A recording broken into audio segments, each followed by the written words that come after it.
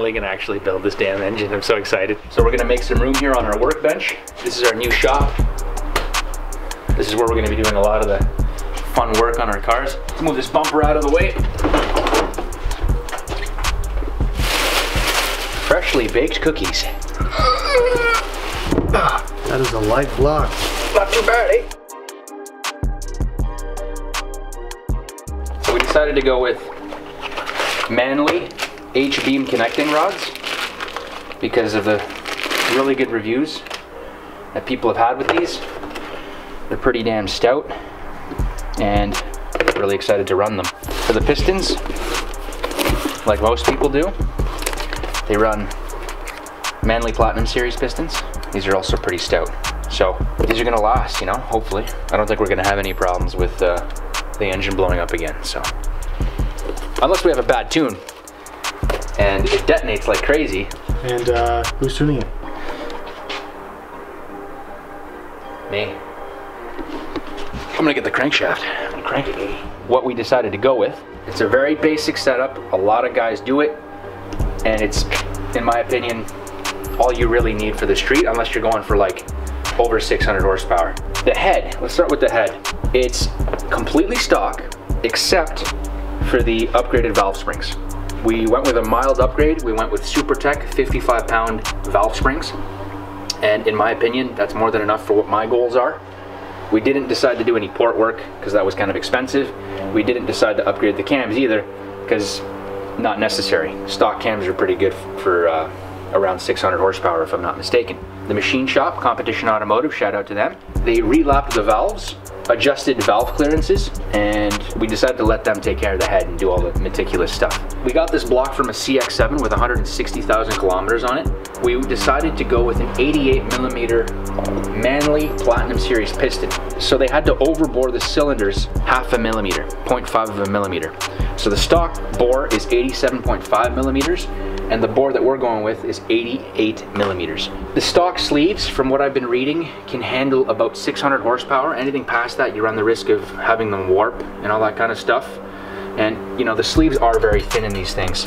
But for our goals for the street, I don't think we're gonna have any problems. ARP L19 head studs, which a lot of people use, and we've upgraded to ARP 2000 main studs, which a lot of people use. Clevite for the mains and for the rod bearings. We got the crankshaft keyed, but the difference with this key job is that they didn't do the crankshaft pulley. Here's the keyway, it slides right in here. The sprockets themselves are keyed, so the sprockets slide onto it like this, like so, right? And then the crankshaft pulley is not keyed. So we do have to use a friction washer on the outer surface here and on the inner surface. But this is the main area that we're concerned with. We want to make sure the sprockets are keyed so we can't slip timing. The pulley just runs accessories, so if it slips, it's not crucial to the engine's operation, right? Exactly. So when we do tighten the crank bolt, we're going to have to torque it to spec. We're going to have to do the 75 foot-pounds plus 90 degrees just to make sure that the crank pulley doesn't slip. This high-pressure fuel pump, we cleaned it out, upgraded the screen in there on the inlet of the pump to a stainless steel screen. We've got auto techs in here. So the oil squirters here, these are from the CX-7 block. We're gonna have to just clean these out with some brake cleaner. We got some assembly lube, which we're gonna be using a lot of.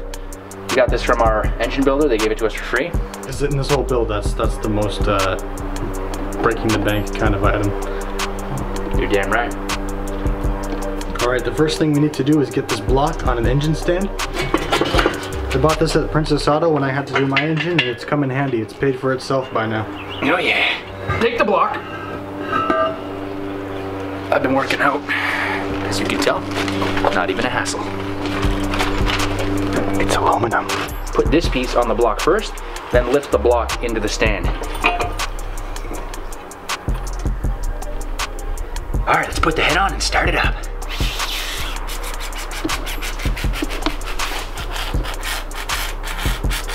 Brake clean for the win. Let's do it. Okay, so.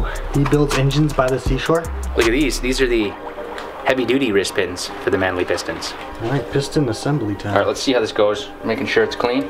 Grab a little bit of oil just to make things go in easier. Couldn't really find any information on what side these tangs should be on.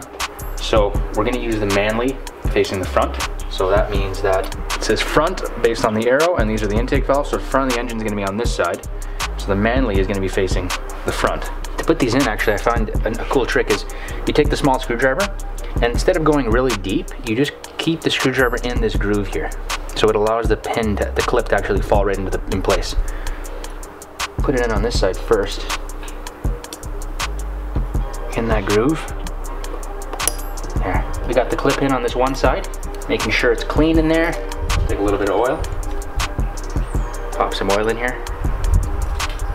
Make it easy for the wrist pin to go in. Put some oil into here, where the wrist pin goes.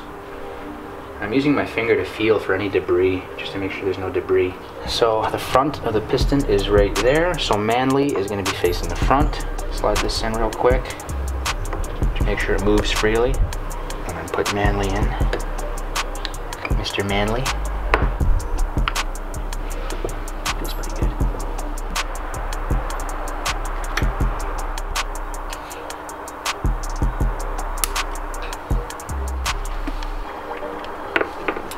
Boost. We're gonna make some boost. Wow, those clearances, man. It's like a perfect fit. So we've got all the rods and pistons assembled together. Our machine shop put the piston rings on for us because we don't have the tools for that. So we got the engine, the block flipped over. And what we're gonna do is we're gonna clean these oil squirters, and I'm making sure that these little springs inside, these check balls, that they open and close nice and easy. And you clean it with some brake cleaner and make sure it's clean. These are the little 8mm bolts that hold the squirters in place. Building an engine is like building... Just put the fastener in. Starting them off by hand first. I'm sure there's a torque spec for these, but a lot of the bolts in this engine are going to be torqued by feel, by hand. The main portions that are going to need to be followed are the main studs, the head studs, crank pulley bolt, basically the main areas. But little things like this we can go by hand and might go by feel.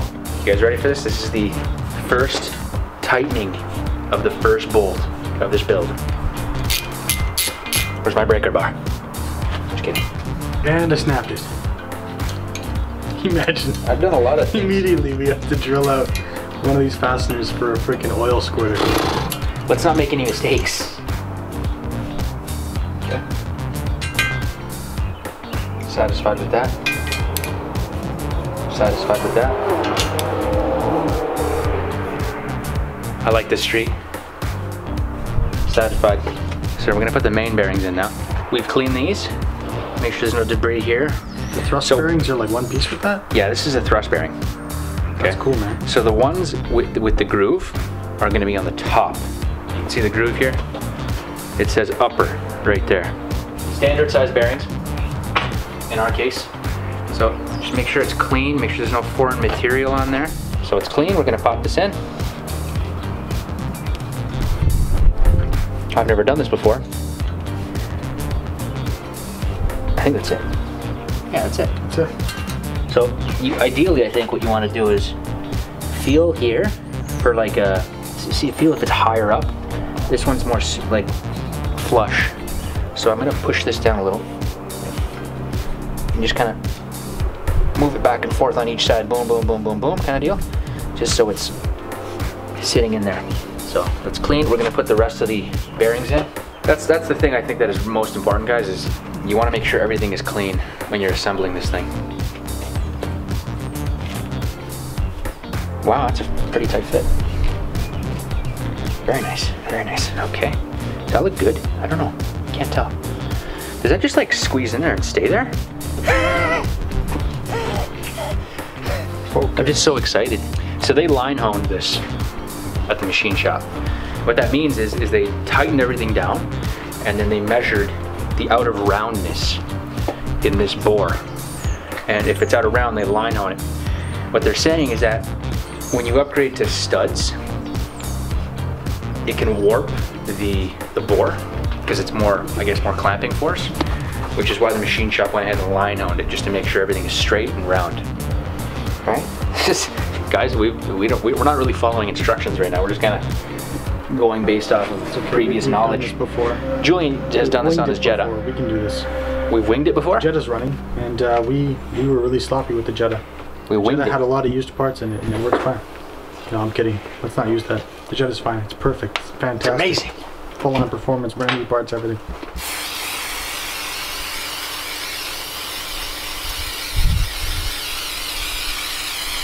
We kind of tried to clean the crank with some brake clean, and it pretty much dried the crank out with all this surface rust, I guess you could call it, but we're all good. We're gonna put a lot of this stuff on here. You just want to coat the surfaces. You basically want to have lubrication before the oil makes it there. So as soon as the oil pump gets oil to there, we're fine. This is just for like the initial startup. It feels nice and gelatiny. I like the green more than the red. You got green? Green's a nicer color. I have red. Oh. But it's the same company, right? Yeah, I'm just color-wise. I don't know. Actually, no, mine's Permatex. Yeah, lube up the cramp as well. Cramp as well. Especially because it's going to be a couple weeks before the car is running. We just want to make sure that it's lubricated. And the thickness of it helps. If you're starting it up the same day, some people just use engine oil. Going in dry with no gloves. Alright, well, moving forward from that conversation topic, let's go and put the crankshaft in. Crank's going in, guys. Crank's going in. Let's see what happens. Ah, my finger. Okay, crank's in. Does it spin? Oh my god. It spins. It should spin like that too when we put the top on the girdle. Ooh, this is cool. It stopped moving. Oh. Object in motion wants to stay in motion. Stationary object wants to stay stationary. Oh yeah. Oh yeah. Okay. Oh yeah. This is the lower main bearings. See, it says lower right there. We're gonna pop it in. I think they're all the same. Yep, they're all the same. We've made sure this is clean. Okay. Stick this right in the middle. Try to be as accurate as you can with placement. It's the first time I've ever done that. It's fun, eh? It's fun because you feel like you're taking a massive risk every step you take. Every time you do that with your fingers, you're pushing like hundreds of dollars into that. Yeah, these bearings are not cheap. No, bearings are not cheap. Every step you take could be the difference between a blown engine. The question is, how much time's going to go by before you see all of this stuff again when you tear it down after it blows up? Hopefully, a lot of mileage. Because I'll tell you what, when my balance shaft seized, I did not expect to be in that engine again 2 years later because I misshifted and blew it up again. First time wasn't a misshift blow up though, that balance shaft was out. Second time it was all me. That was all me. Alright, we got the bearings in now. It's hot sauce. Okay. This is our pizza. I don't know how much to use, but you know what? It's a perfect amount. Perfecto mundo. We're gonna have to use a lot of it too for the camshafts on those buckets. As for the wrist pin, you've already oiled them. I don't think it's necessary right now. You could. What you could do is move it to the side here, put some assembly lube in there, and then just do this. I don't know if we need to for that. You think so? It can't hurt. I mean, assembly lube is free in comparison to the price of what you paid for these things here. You're right. You put assembly lube on all the timing components too, the timing guides. Basically put it on everything that rubs something. So you'll notice here by looking at the stud, this is the bottom of the stud, and that's the top. There's less threads on the top, there's more threads on the bottom. So it's going to be threaded in like this. You can also tell where the top is based on the Allen key in the top. Top, bottom. So I don't know how much to put on. I don't want to use too much of it. I don't think we need much for the bottom, to be honest.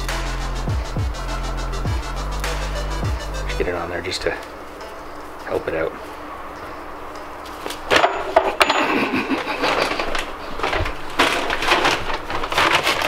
So clean it off and start again. I want to make sure it's torqued down properly. So it's got to be clean. There it is.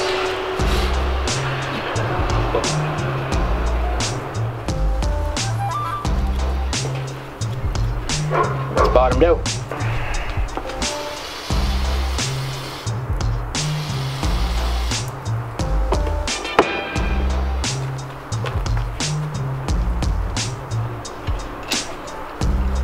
I don't really know how much lube to put on the bottom threads.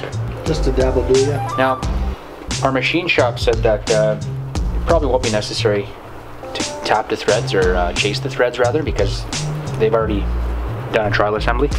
So we're not gonna chase the threads to make sure they're clean, because we can feel it too. It doesn't feel gritty or anything. So we've hand threaded the, we've cleaned and hand threaded the main studs into the block.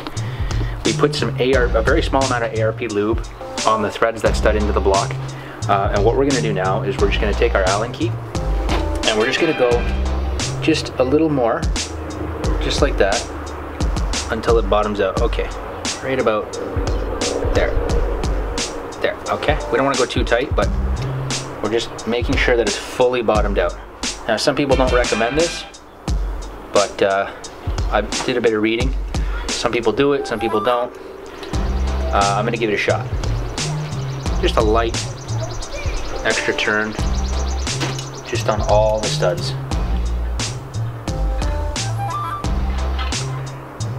All right, get my mallet, which is located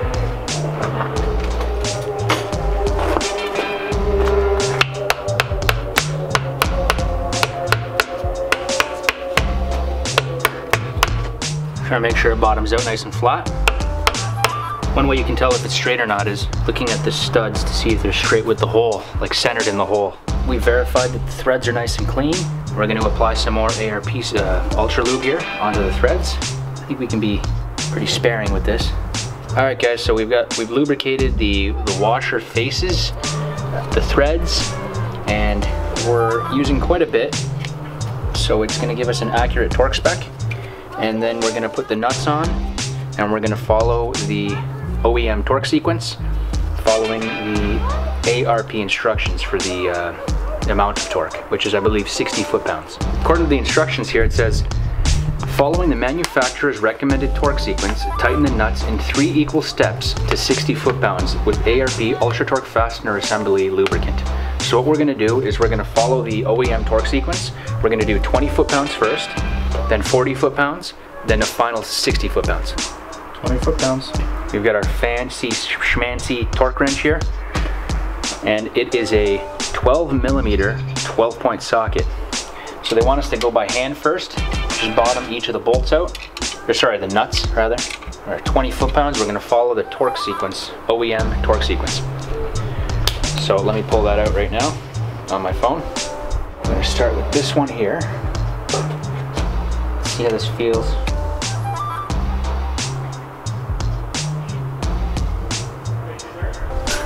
Jesus.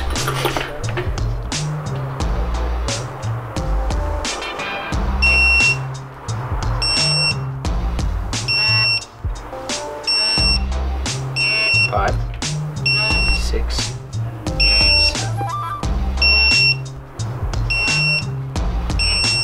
Okay.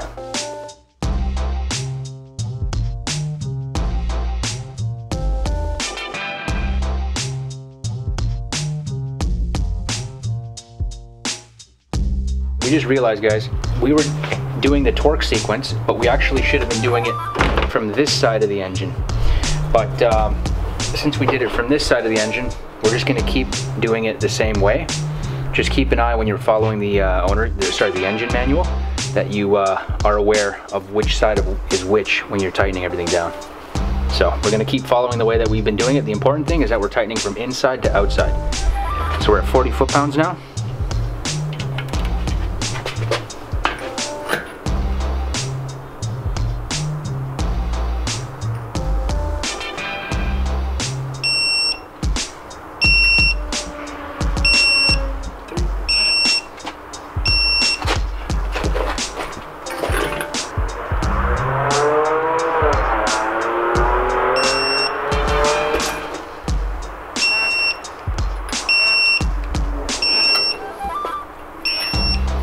Okay, 60 foot-pounds. This is our final pass, and then we'll double check it again after.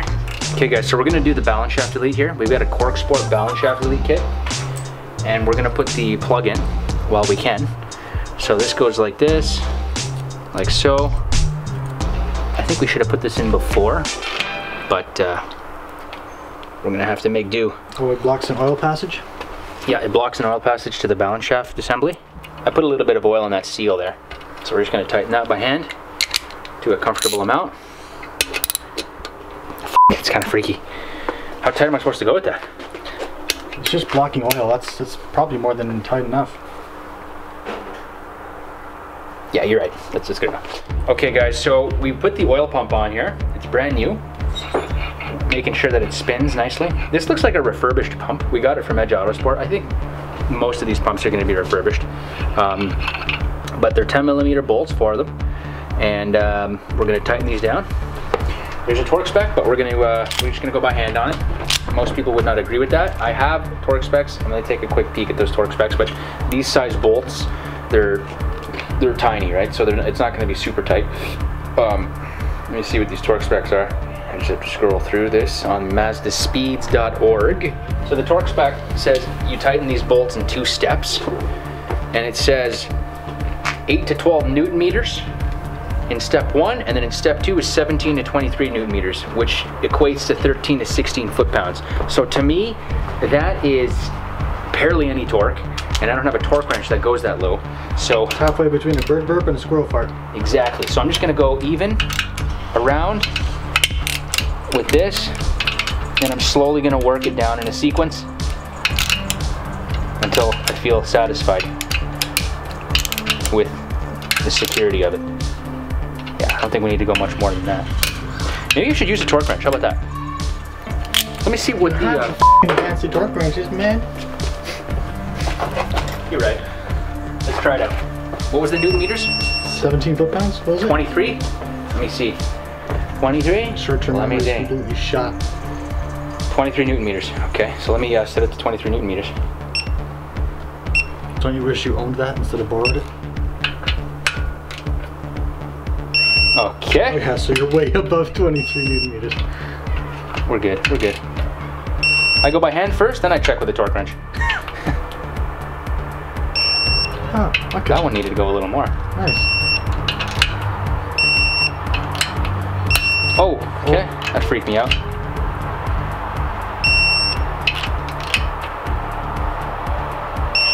Okay. That's enough, that's enough. That's enough. It's good. Don't fight fate, man. Okay, okay. I'm turning it off. We've got the oil squirters in. We've got the crankshaft in. We've got the main girdle torqued down. We've got the oil pump torqued down. We've got the balance shaft plug tightened down. I think now we are ready to put some pistons and rods in here. So we're gonna flip this over. Like so.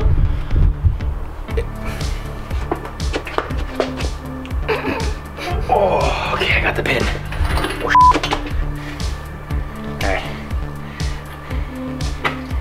all right. I'm purposely breathing heavily. This is not how I normally breathe. Okay, there we go. Pop it in.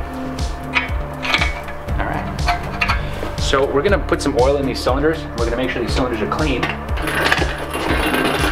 Okay.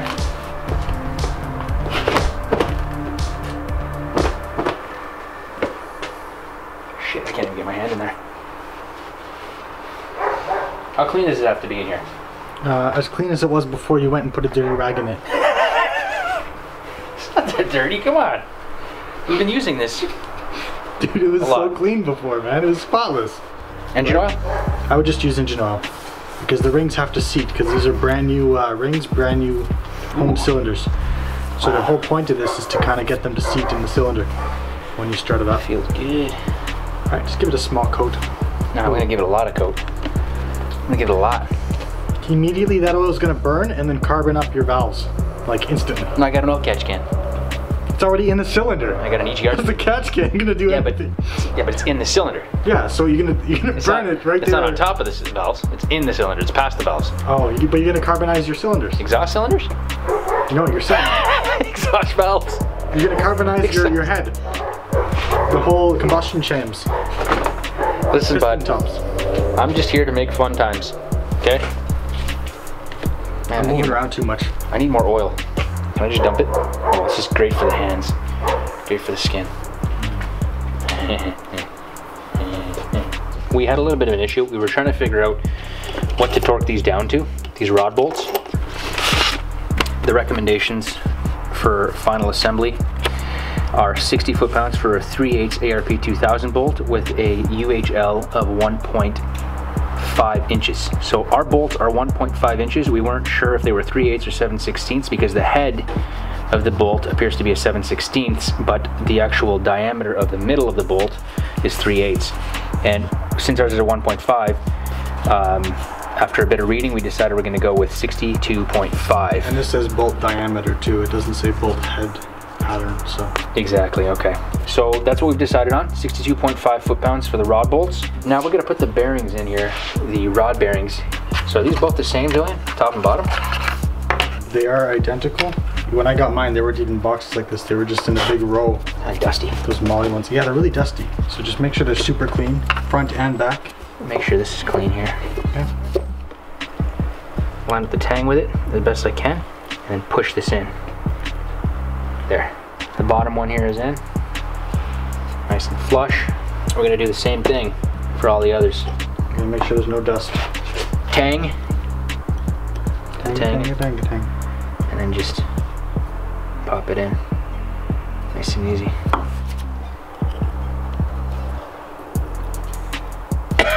Excuse me. This is a Wiseco 88 millimeter piston ring compressor sleeve. And we're gonna put some oil in here like so. And we're gonna install the pistons into the bores with this. We're gonna put the rods in on cylinders 1 and 4. I'm gonna get some assembly lube onto this bearing here. I'm gonna get some down onto that journal. Make sure we got oil in this thing. Makes it easier for it to go in. We need to do the piston as well. Probably oil around the ring area. Get the piston skirts a bit. They also want you to space out the ring gaps evenly. Yeah, 120 degrees or so. Yeah, or something like that. So I'll just do it evenly. I mean, they're gonna move around, I think at least. Maybe not, who knows. I don't know what goes on in those engines. Get this into the sleeve here. I've never done this before, so it's kind of new for me. It's going in. Oh, you're in. You're in. Hey. That's good. I can see clearly now, the piston's down. Man, what are we hitting? Couldn't tell you. If we had the other block, I could see it through here, what we were hitting. Getting this rod in was a little bit of a challenge because if the rod's not completely straight, centered on the wrist pin, the rod can get wedged on the crankshaft. So you got to make sure that when you're getting it in, you try to keep the connecting rod on the wrist pin as centered as possible. So we're going to just loosely put the rod caps on this cylinder. I'm going to add a little bit more of this. Where are the numbers, bud? Because the rod cap, the numbers have to match up. There's only numbers on this side. 3450. 3450. Perfect. So we're good there. So numbers to numbers. A little bit of assembly lube here.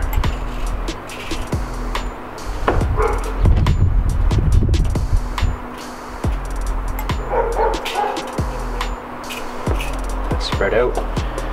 3550. We're gonna put it down like this. Make sure that dowel goes on nicely. Yep. And those are kind of tough to get on. You may have to like dead blow hit it. Just by hand, we're just getting these rod bolts snug. And now we're gonna put cylinder 4, since cylinder it's already 4. at bottom dead center. Okay. This one.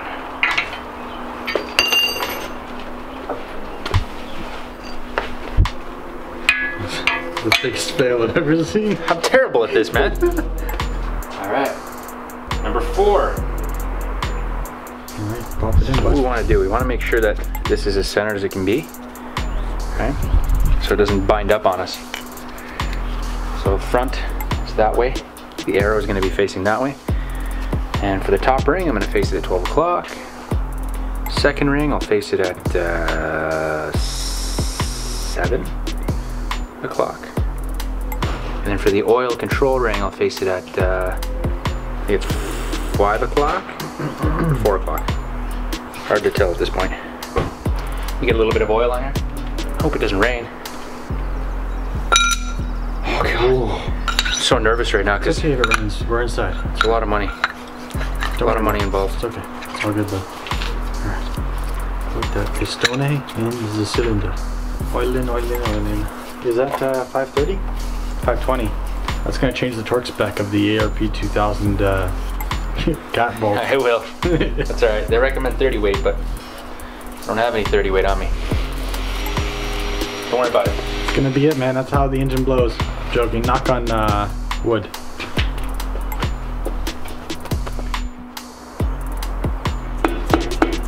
Oh, what was that? It felt like it got stuck, but it went in, so. Yeah, we're in. Give her a tipsy-turny. Assembly lube. Go, go, go, go, go, go. One, stop. All right. That's another one in. Let's get the cap on. Now take the ARP 2000 studs and dip them in some oil. Bolts. ARP Bolts, 2000 sorry, bolts. You can teamwork this. 62.5 foot-pounds is going to be the end result. This is a very nice place. It's going to be a nice little spot for us to work. Focus on this camera sucks really bad. But it's a Canon. Then I suck really badly. It's me. But it's actually a really old camera, but it's good. Not really old, but it's old. Old enough. I'm going to stop recording now because I'm rambling. Snug it for now. So what we're going to do now is rotate the crank 90 degrees. No, 180 degrees to bring the cylinders 2 and 3 portions up to bottom dead center, where 1 and 2 is right now, 1 and 4 is right now, and that's gonna allow us to put the pistons in. See what happens. That's just the rings, right? Yeah, that's the rings on the newly honed cylinder wall. See? After a couple cycles, it'll smoothen out. But don't like, let startup do that. Very carefully. Slide this through. Okay. Do it nice and easy here. Rod in the middle of the wrist pin. Go in there nice and straight. Nice and straight. Get it as straight as you can by eye. Oh, it's a diesel Land Rover. No, you're not. It needs timing chains. Are you serious? Yeah. Dude, that's a diesel. That's timing chains. That's a f***ing diesel, That's man. timing chains. No way. Yes, it is. That thing's gonna blow up like tomorrow, man. Timing chains. It's so loose. Oh, that sounds so horrible. Yeah, I know. Okay, we're going in. Oh, God. Oh. Something's binding, sort of. But we're centered. Ah, we're in. We're in, guys. Look at that. This sleeve is wicked. That's right. beautiful. That's way better than the spring clampy thing I bought that lets just slice you open. That thing was a pain, wasn't it? Okay, so flip it over now. Yeah, flip it over. We're getting And we'll guide. We will guide the lower half. Oh my god! Oh my god! There's a lot of money involved here. That's why we're kind of paranoid right now. And we had never done this before, so it's kind of all new to us, right? Just to make sure it's sort of bottomed out there. Okay, it's the last cylinder. Yeah, this is cylinder number 3 now. I've already got some assembly lube on the journal there. I'm gonna make sure that this is straight on the wrist pin, right in the middle, so it doesn't kink on us like it did on the first cylinder we tried.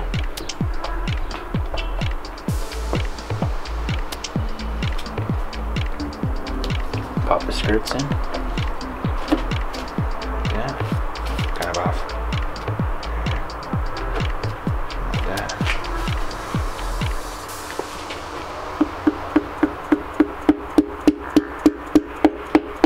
So.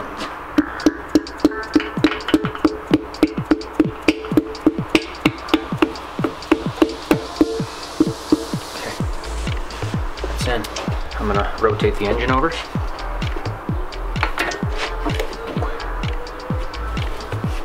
Do the same thing. Oh!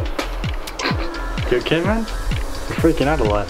I know, I am freaking out a lot, man. It's a lot of money here. Same thing. I'm If I gonna screw go up, into the engine. I'm gonna hammer the piston up.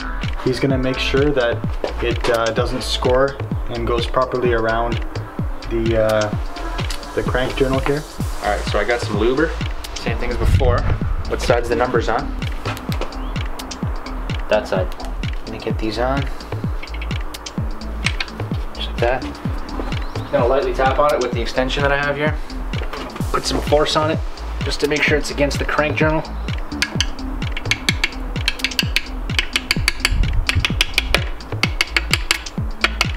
Feel it.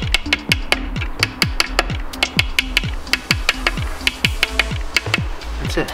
I'm gonna dip the bolts into oil here. Bunch of bubbles on it.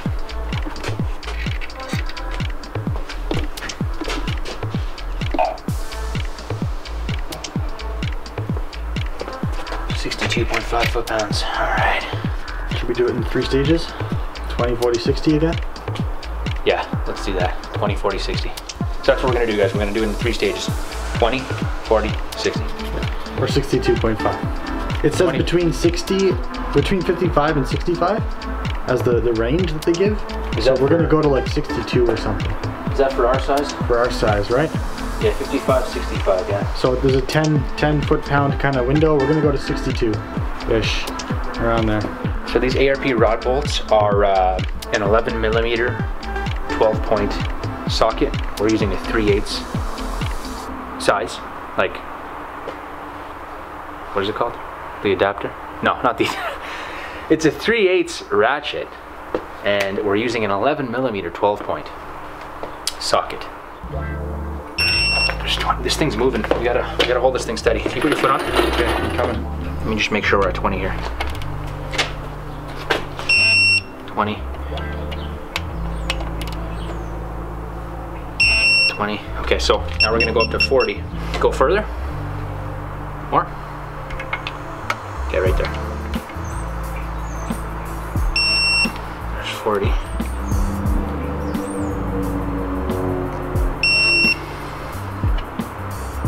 Make sure we're at 40.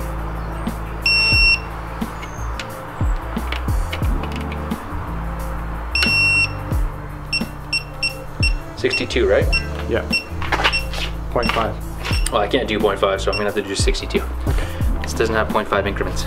Okay, but this is where it's... I'm kidding. Oh, that's tight. That's plenty tight. You sure?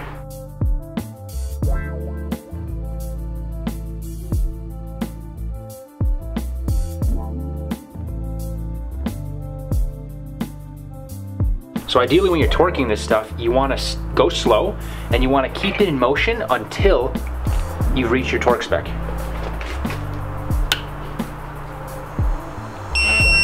That's the proper way to torque stuff. Okay, so we've got the pistons halfway down, and the reason for this is just to give us some clearances when we put the cams in, because once we bolt those cams down, they're going to open some valves, and because there's no timing chain connecting the crank to the head, we just want to avoid any risk of a valve being pushed down and contacting a cylinder before we time it. So we have head studs, right? L19 you said? We've got ARP L19 head studs. These ones here, you will not find them, I mean we couldn't find them, my engine builder and I, we could not find them in ARP's catalog. You can buy them off Edge Autosport, which is where we got ours. They're more expensive than the ARP 2000 head studs, and a lot of people don't actually recommend the ARP 2000 head studs. They recommend either the L19s or the H11s, because those ones are way more reliable. So definitely go with what works, not with what doesn't. All right guys, so I'm cleaning each one of these L19 studs, and again, just like the main studs, we've got an Allen key at the top there, and we're gonna put some ARP Ultra Torque Lube here on the bottom. We've already chased the threads in the head. Not really chased, but we've cleaned up one of these, and then we went around and made sure that it goes in smoothly on all of them. So that's one way to do it.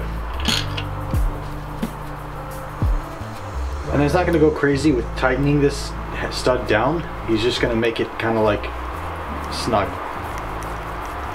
So the Allen key is mainly just to kind of help it get down there. And then when he gets to the bottom, he's just going to give it a tiny little, just to make sure it's seated. Just like that.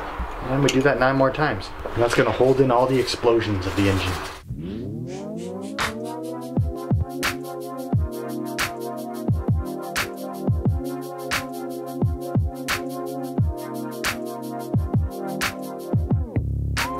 See, this I don't know if this is right or wrong, but some people give it a little extra, some people just go by hand. I don't know.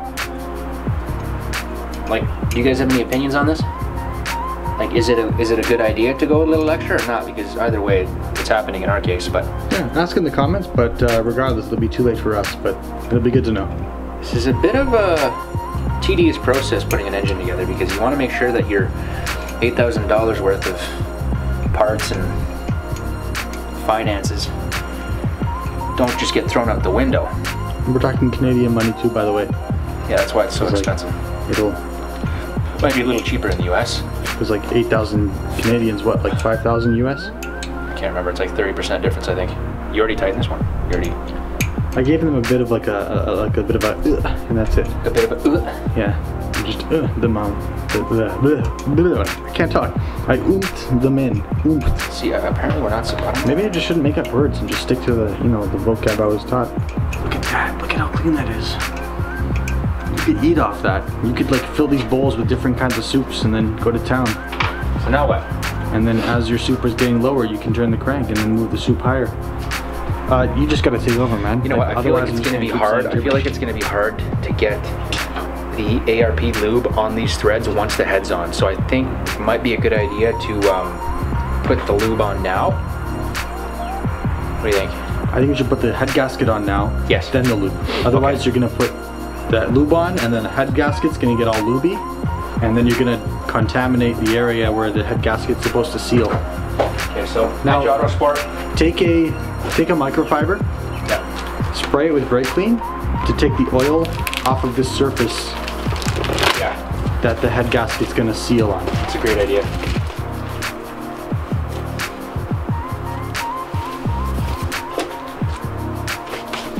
Okay, let me go over my hand here just to feel it, massage it. Looks like a joke, but he's actually serious. He thinks he's doing something beneficial. I am. I'm blessing it. I'm blessing it. You know, you gotta feel. You gotta give it the energy that it deserves. Look, in between here, there might be a little piece of dust that I'm just kind of getting rid of. That the microfiber will leave lint behind. Right?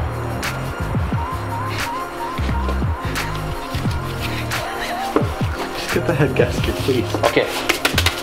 Head gasket. Yes. Should we put a little more oil in the cylinders? No. No, we're good. Let me spread the oil that's already there. Does that look good? Nice and clean. It's pretty clean to me, right? Okay, so it looks like it goes like this.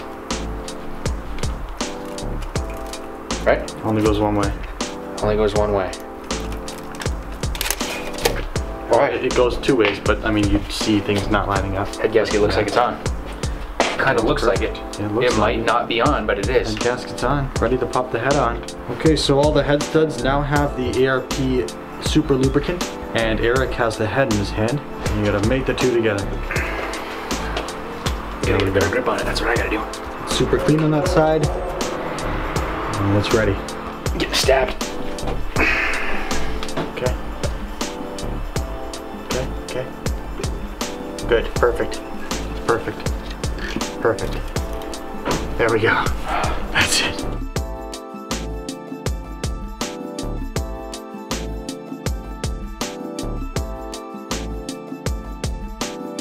We've got the washers there, all lubed up. We figured since there's lube on top of the washer already, there's no real need for us to lubricate the bottom of the nuts because the threads are already lubricated as well. So what we're gonna do now is just use a magnet, get them started onto the stud, and then we'll start it off by hand. And then follow Speed Performance's torquing sequence instructions. Just gonna bottom them out just till they stop. So we've got them all hand tight. We're gonna follow Speed Performance's instructions here. They want us to do it in the OEM sequence, tightening sequence to 35 foot-pounds, then loosen it, then tighten it again in sequence to 35 foot-pounds, then loosen them again, then tighten it again to 35 foot-pounds, then loosen it a final time, and then do a final tightening in a 3-step sequence, 25 foot-pounds, then 45 foot-pounds, then a final torque of 70 foot-pounds. So that's what we're gonna do. So we've got our tightening sequence here on our screen. And we're gonna start with 35 foot-pounds as per Speed Performance.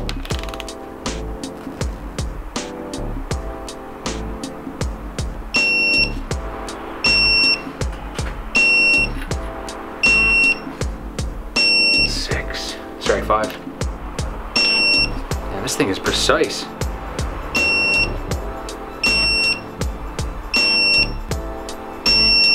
All right, I'm gonna turn this off for now, and we're gonna loosen it and repeat it 2 more times at 35 foot-pounds. I'm gonna loosen it in a sequence as well, which is the reverse of what we normally do. Starting from outside.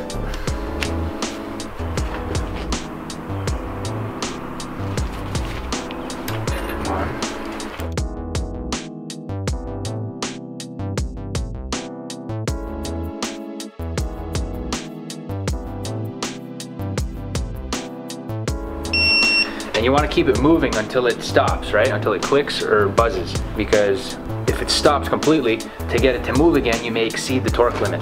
So the final one, here we go, 70 foot-pounds.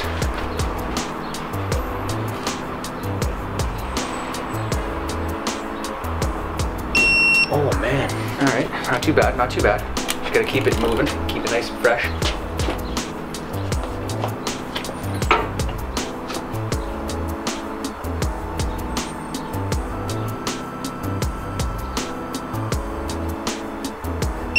I shot myself. I'm kidding. Almost shot yourself? Almost shot myself. Almost shot yourself? You have to clean yourself off. Look good. Too funny, man. Oh shit, why is this moving? Just don't spit on me. You look like a kid is trying to shit. Trying to shit? Like kids who like go in the corner and try to shit like in their diaper. I feel young, man. They're trying to hide it, so I feel young. I don't feel old. old. They have a very like straight facial expression, but there's determination. I can't wait to shit. That's different. That's not what I was expecting. Damn it. That wasn't the face. Distracting me. I'm sorry, man. That's the face.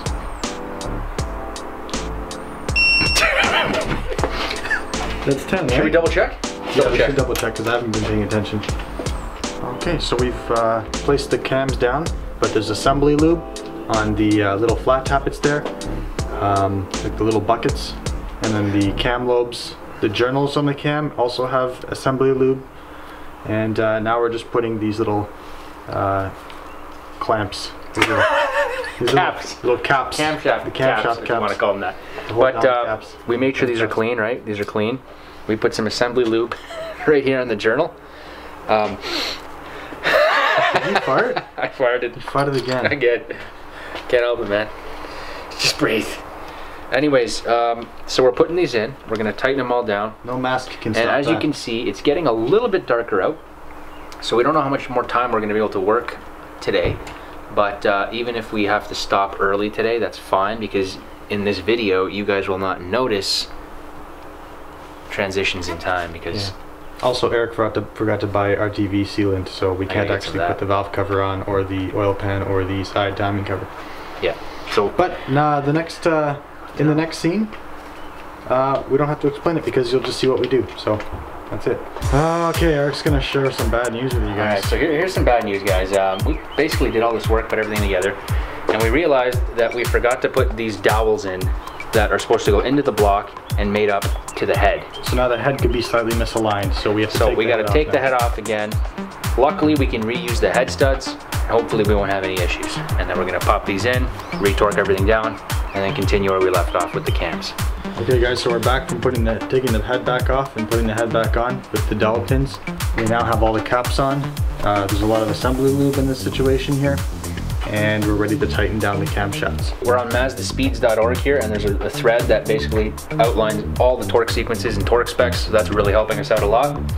Right now we're gonna follow the tightening order for the camshaft caps. So start in the middle here. The foot-pounds torque spec is 11 to 12 foot-pounds, but you do it in 2 steps. The first step is 49 to 79 inch-pounds. and the second step is 11 to 12 foot-pounds. So realistically, I'm gonna go by hand on it, but I'm gonna follow the order. So this one here first, slowly bring it down. I'm just gonna get them all snug first in the same sequence. Okay guys, so last week we had finished putting the cams on. Now this week we're gonna start putting the engine more together. We're gonna start timing it now. So what we need to do first is we need to get the camshafts at TDC as well as the crankshaft at TDC. So if you're not sure what the position is of the cams in relation to the pistons, what we like to do is we like to rotate the engine so that all pistons are halfway down the cylinder, so we don't run the risk of contacting valves to pistons when rotating the cams to get it to TDC. So before we get into that, I just want to take you guys over here. We ended up buying the Stage 3 engine rebuild kit from Edge Autosport. You can check it out on their website to see exactly what it comes with.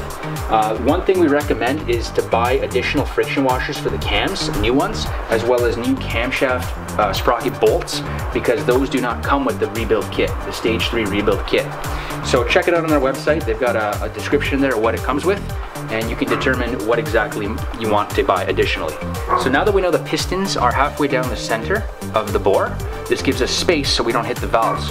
So we're gonna get the intake camshaft and the exhaust camshaft in the correct position, and that position is where the exhaust cam and the intake camshaft lobes are facing each other at 45 degrees. So you can see we're almost here with the exhaust camshaft. Now we need to rotate the intake camshaft into that position.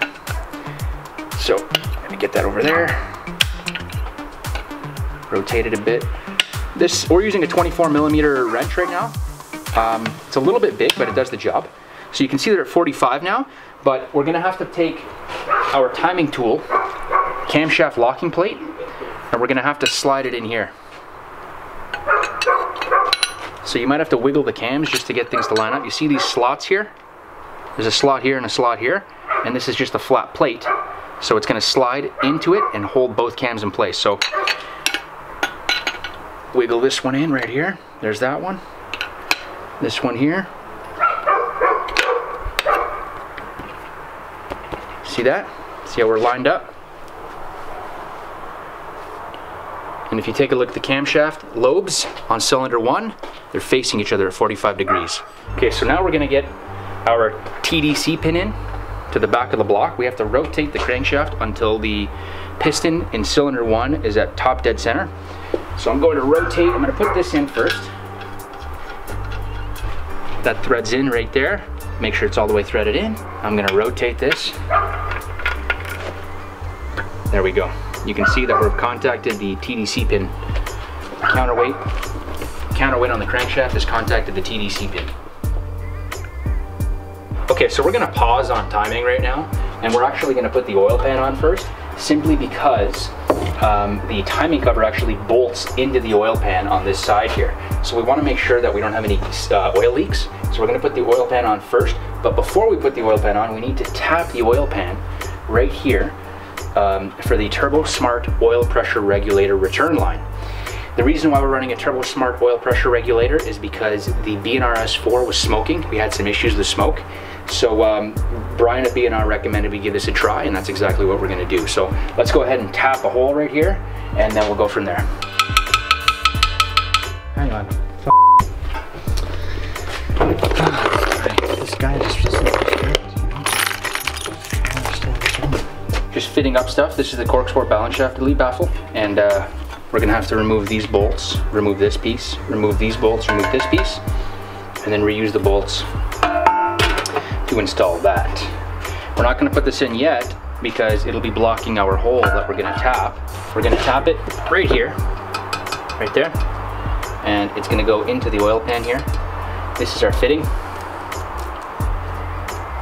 So this is gonna be basically sitting right here, and we're gonna put this nut on the inside of the oil pan, and we're gonna thread this in, and this is gonna be for the return line on the Turbosmart Oil Pressure Regulator. Made a little hole there. I did this, little locator. There we go. Ooh, it's a loud bell ring sound. Now we know where we're drilling.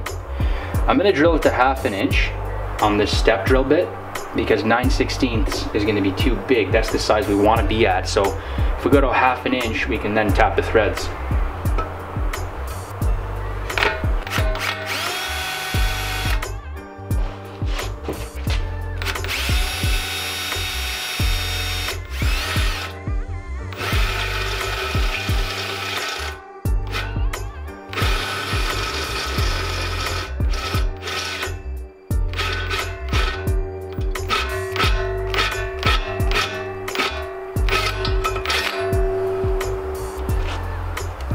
about there. Oh, lots of filings. Okay. And that's why we do this before we put it on. Yeah. Get all these filings off the table here. Otherwise we're going to contaminate our elegant timing components. Let's do some tapping.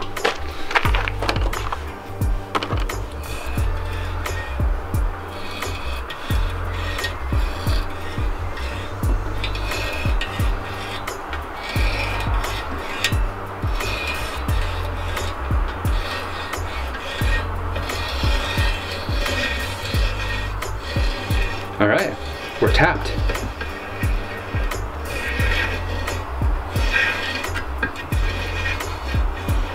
So we've got our hole tapped right here, as you can see. And this piece right here is gonna thread into it like so.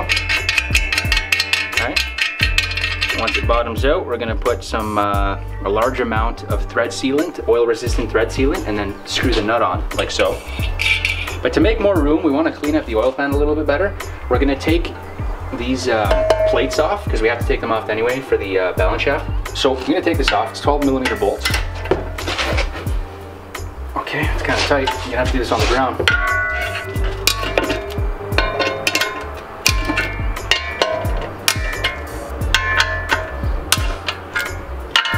Now, from what I've been reading, a balance shaft delete is required when upgrading to ARP 2000 main studs because they protrude.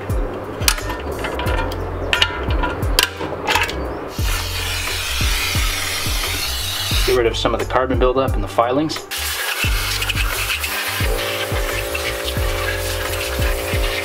This is our thread sealant right here. It's Permatex high temperature thread sealant, and we use this on our 6th port kit. It's good for oil and stuff like that and fuel, so this should hold up.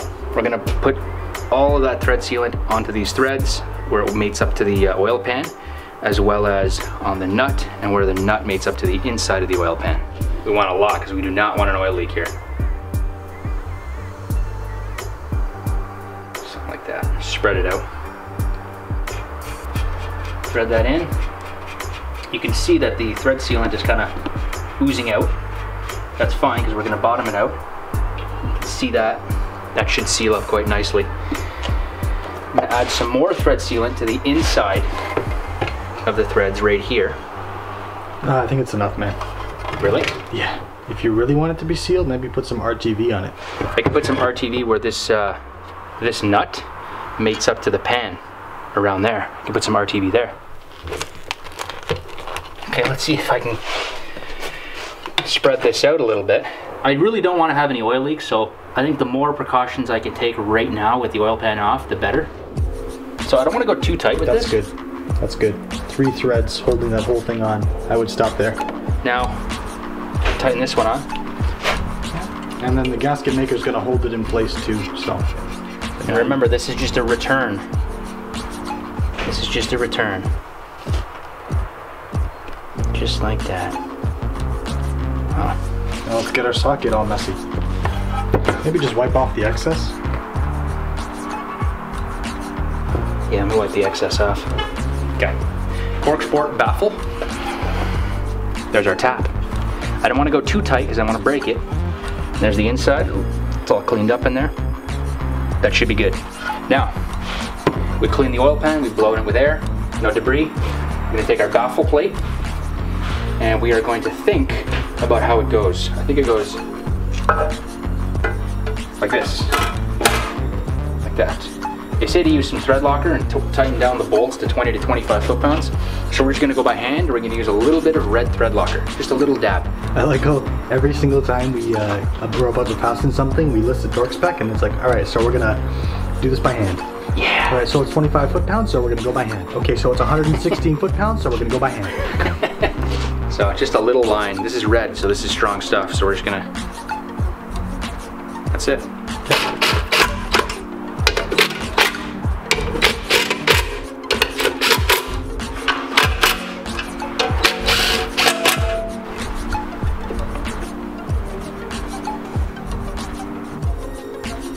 I doubt that's gonna come loose.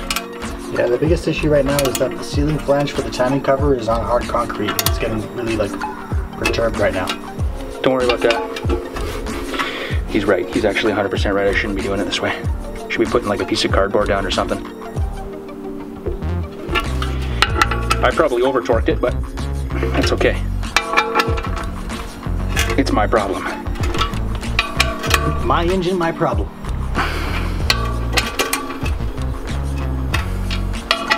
That thread locker is gonna hold, man, I'll tell you that much. Okay, now that we've got the baffle in place, we're gonna go ahead and install the oil pickup tube. We're gonna tighten those bolts down, make sure you got a new seal on there, like so. And then once this is on, I believe we can put the oil pan on with some gasket maker. All right, Time to squirt. put the oil pump squirter, oil pickup tube. O-rings on there? Yep, make sure the O-ring's on there. These are small fasteners, they don't need to be too tight.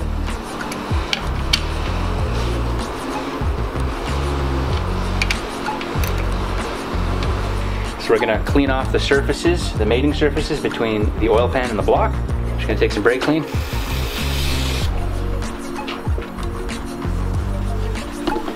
Make sure there's no oil and it's dry.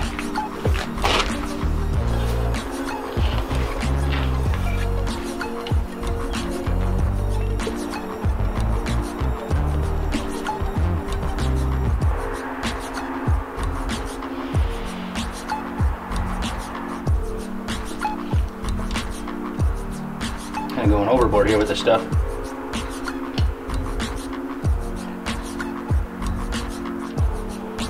Probably don't need to go around the bolt holes, but we'll do it anyways. Just flatten it out, even it out. Here's our oil pan. This is where the rear main seal is going to sit, so we're going to have to put some of this gasket maker on after, once we install the rear main.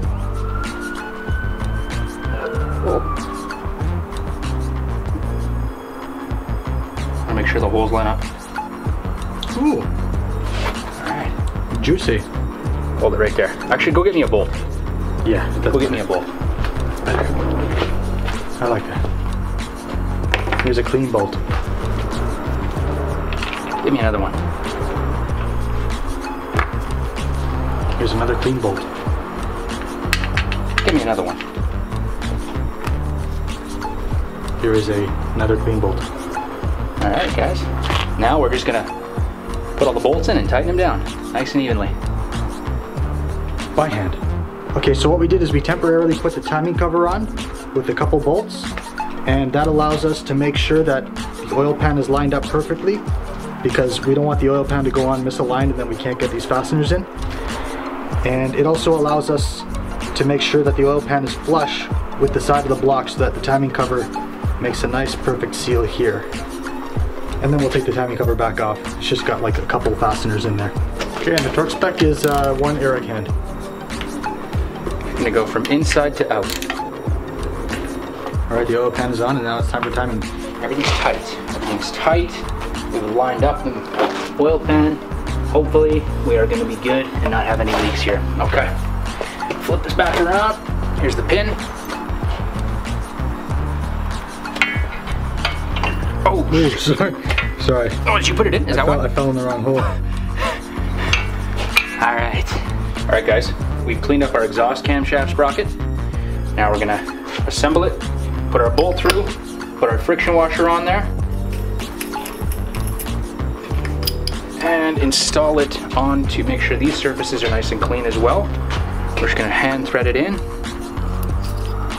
Make sure it sits flush on top of the cam.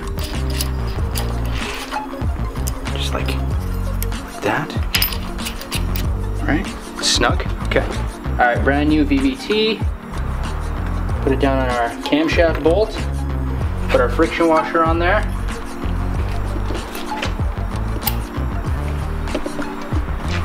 Make sure that surface is clean.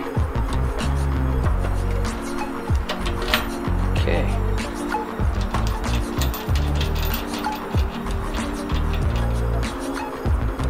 We are on. All right, guys, we got a little problem here. We lost the pin for the tensioner. So you know what we'll do? Put the guides on, put the chain on, the sprockets on, and we'll put the tensioner on last and we'll have to squeeze it. So what we did, we just cleaned off the crankshaft area. Now what we're gonna do is we're gonna grab one of our friction washers, crankshaft friction washers right here, Try not to touch the face of it with your fingers. Just gonna slide it over until it bottoms out.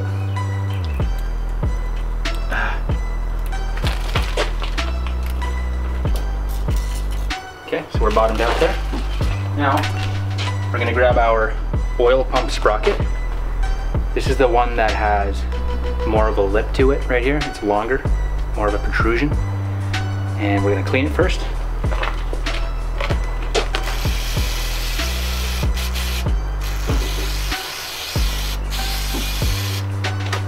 Use a little bit of compressed air,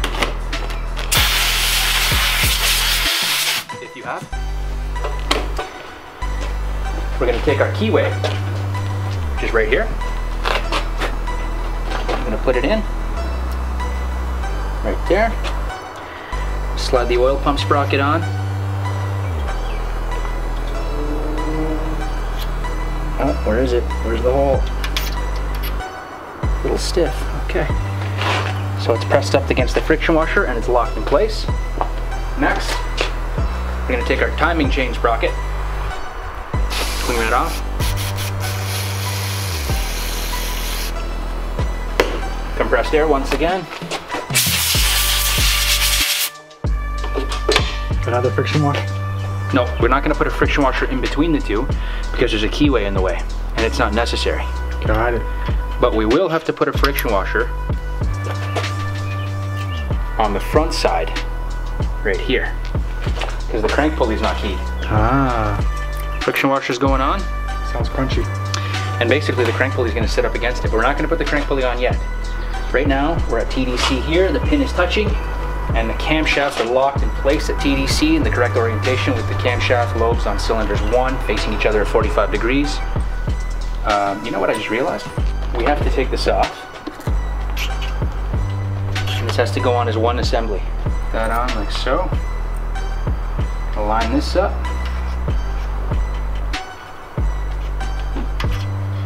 Because it's keyed now, so we can't spin it freely, so I have to figure out the orientation. I think there's this line here that guides you.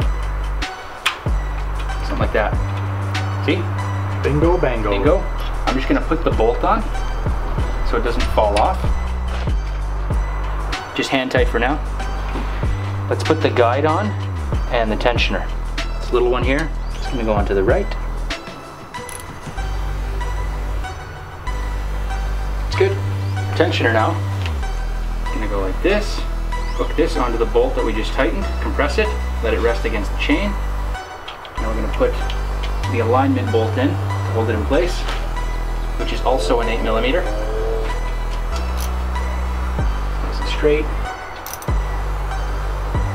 Again, doesn't have to be too tight. They're small fasteners, so.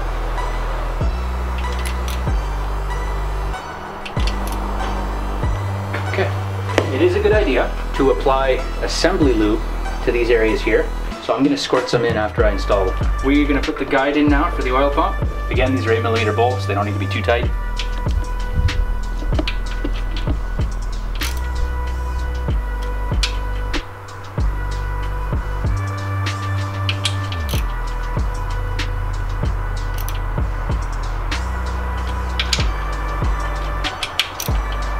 That's it. So to tighten the oil pump sprocket, we're giving this a shot. Since we are now keyed and we have our TDC pin in there, we're gonna use this to hold it. Now, it might not be the best way to do it, but we're gonna see if we can actually get it to work. I don't believe the torque spec is too excessive on this. So you can see the chain is.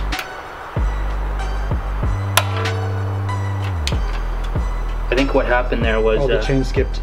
The chain skipped. The chain skipped on the teeth. That's terrifying. That is terrifying. Sheared the bolt. Oh god. This is just freaking. Alright, next step is take the oil pan off, remove the oil pump, and then drill it out. Oh god, it skipped again. I think it's pretty good though.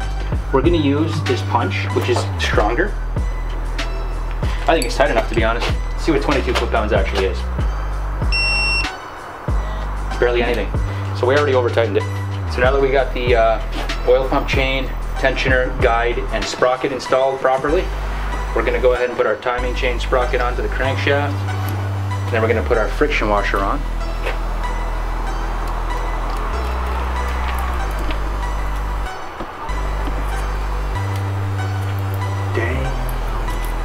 gonna put some assembly lube on this guide, on the right side guide. Take some hardware, line this up, put a bolt in, and have a good time. Bottom them out with my, and I'm gonna tighten them by hand. What we're gonna do is we're actually gonna put the chain on. Ooh. So this is gonna be interesting because the crank is keyed, so we can't spin everything freely. So these can actually spin freely. So these are the only way for us to adjust tension on the chain evenly. Pull this out just a bit, grab the chain, pull like that, try to feed the chain where the guide goes, around the guide. It's a bit rigid. Okay, we're in. I'm pulling the tension, or the slack out of the right side, getting it lined up, and I'm bringing this up, and you can see that is how it's going to sit. So you're aiming for some nice tightness up here. Yeah. This is still loose, these are still loose. We haven't tightened the cams down yet, or the cam sprockets rather. The keyway, you can see, is lined up with the final sprocket. Friction washer's on there. Now we're gonna let it go for a sec. We're gonna get our guide. Gonna make sure it's clean. Assembly lube. Assembly lube. For the initial startup. Put a little on here too. Spread it out a little bit. Pull this like this. See this pin here? Guide's gonna slide onto the pin, like that. And this is when we would put the tensioner on. So we're gonna grab the tensioner. Like we said, we lost the pin for the tensioner, so we gotta compress the tensioner.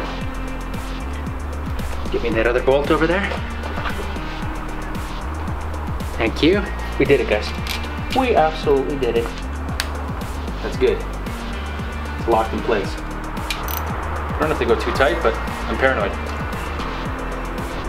Spending a lot of money here. Okay, so now that we've got the chain on, the guides, sprockets, oil pump, everything's tight. These are loose, right? We can still move these freely. What we're gonna do now is we're gonna make sure the crankshaft is fully bottomed out, because sometimes when you're doing all this stuff, sometimes the crankshaft likes to come off of its, out of TDC. So right now we just wanna make sure we're bottomed out. Okay, we're touching the pin. Now, what we're gonna do is we're going to leave this ratchet there just so it gives it a little bit of weight to keep it at TDC. We're gonna take our torque wrench, we're gonna turn it on. We're gonna make sure this is nice and taut right here up top. Take our torque wrench, we're gonna go down to 20 foot-pounds, and we're gonna snug these bolts. We're gonna start with the intake bolt first. I'm gonna use my counterhold wrench. We're using a 24 wrench, even though it's actually a little bit smaller. So what we're gonna do is we're just gonna snug it, counterhold it. The reason why I wanna counterhold it is because I don't wanna have the cam locking plate do any of the work. So let me go ahead and get this torque down to 20 foot-pounds. Okay, we'll do the same for this. This is just to prevent any further movement. All right, I'm gonna take the plate off. Now that initial 20 foot-pound snug is gonna keep the cams aligned with each other. Again, we're gonna make sure we're bottomed out at TDC on the crank, which we are. And now we're gonna go to 60 foot-pounds up top here.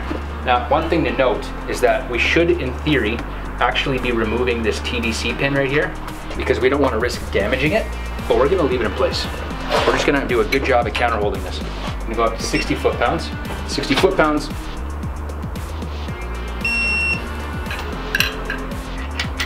Should we go more than 60? Nah. I think spec is 55. We're already going past that.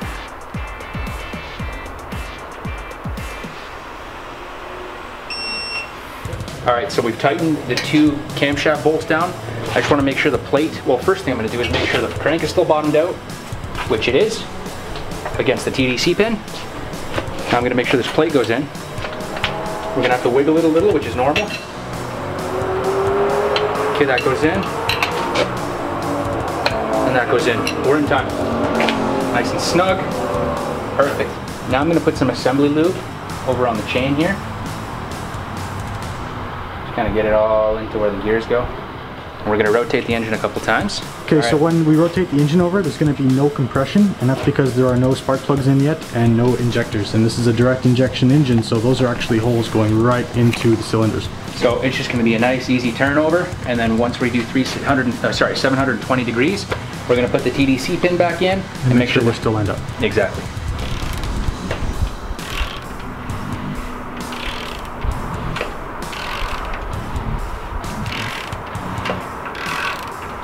I don't hear any valve connections with pistons, so we're good. It's timed. We won't know if it's half a degree off, but it's not. All the timing tools are in perfectly. And now he's going to bring it around to top dead center on cylinder 1 again.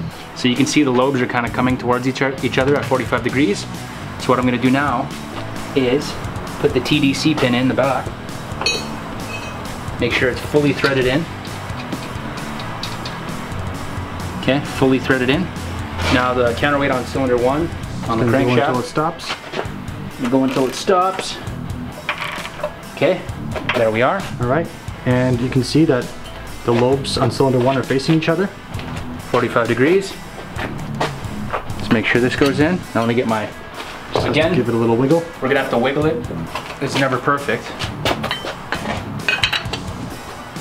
Just a little wiggle. Wrong way. That's in.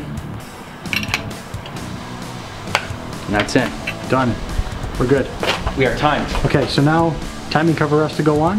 So we've cleaned out our VVT solenoid with some brake clean and stuff like that. We used some compressed air to make sure there's no debris in there. What I'm going to do is I'm going to put a little bit of oil in these little areas right here, just to make sure that on initial startup we got good oil ready to go in case this thing activates. And we're using regular engine oil here instead of assembly lube, because assembly lube is very thick and viscous. We don't want things getting stuck. Yeah, so I'm just going to put a little bit of oil on here. You should definitely wear gloves, bud. I know. Or a little like oiling gun, little can. Yeah, that would be ideal. We just don't have it.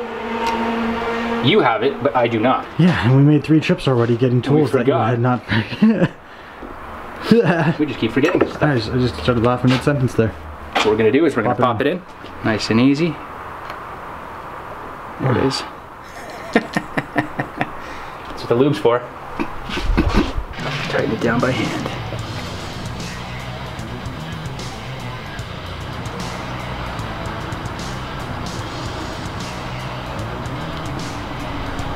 Tighten that down.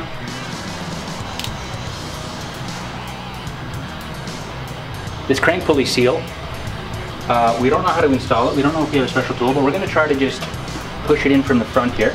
Nice and easy. Just spray the silicone, spray a little bit on here. And hopefully it goes in without any problems. I would say maybe don't do that. Oh, going in. Going in. Going in. Maybe use the dead blow. Use your dead blow hammer. Going slowly in circles.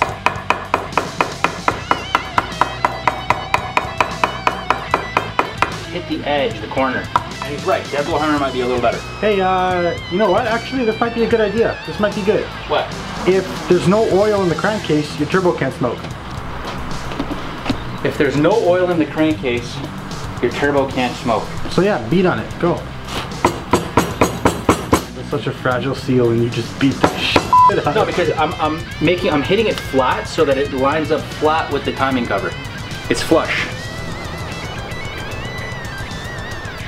That's a big boy. Oh yeah, there you go. So this might work, guys. It's a 36mm socket, and it just so happens that it fits right around here. So we're just gonna lightly tap it in a little further.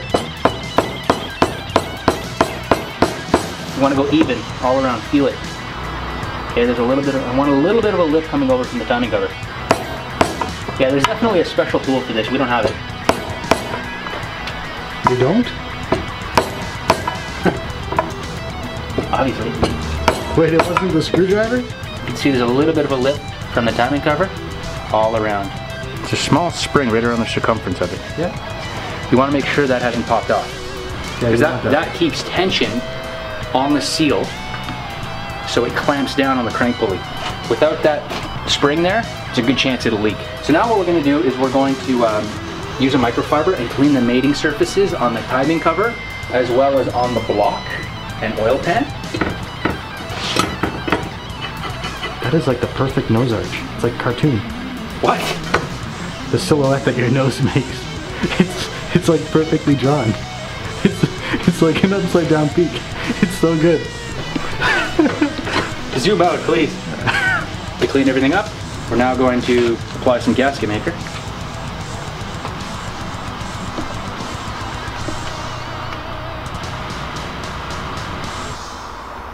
Are there any dowel pins that go into this? There's 2 dowel pins on this timing cover that line it up. Are they in? Let's play a game. Spot the dowel pins. I see one there, but I don't know if that's just a blob of RTV. And one there. Oh, it is. It is under that blob of RTV, isn't it? Retro Terra viscosity. That's what it means? RTV? Really tight Velcro. I thought you were going to say something else. I know. I just realized. What smells like shit? I farted. Oh my god. That's so strong. It's not good, man. That is not good. Dude, I'm eating healthy, man. Thanks. I'm gonna need a stronger mask. It's doing its job. I'm not gonna lie, that looks so messy. It is messy. I'm gonna flatten it out with my finger. I'm gonna do some here too. It doesn't have to be perfect. It just has to work. I want to go on as straight as I can. And all we gotta do now is put the rest of the bolts in. There's gonna be some 13s here that we have to put in. Some more 8mm in the middle and 8mm all around here, and there's a 13 down here as well.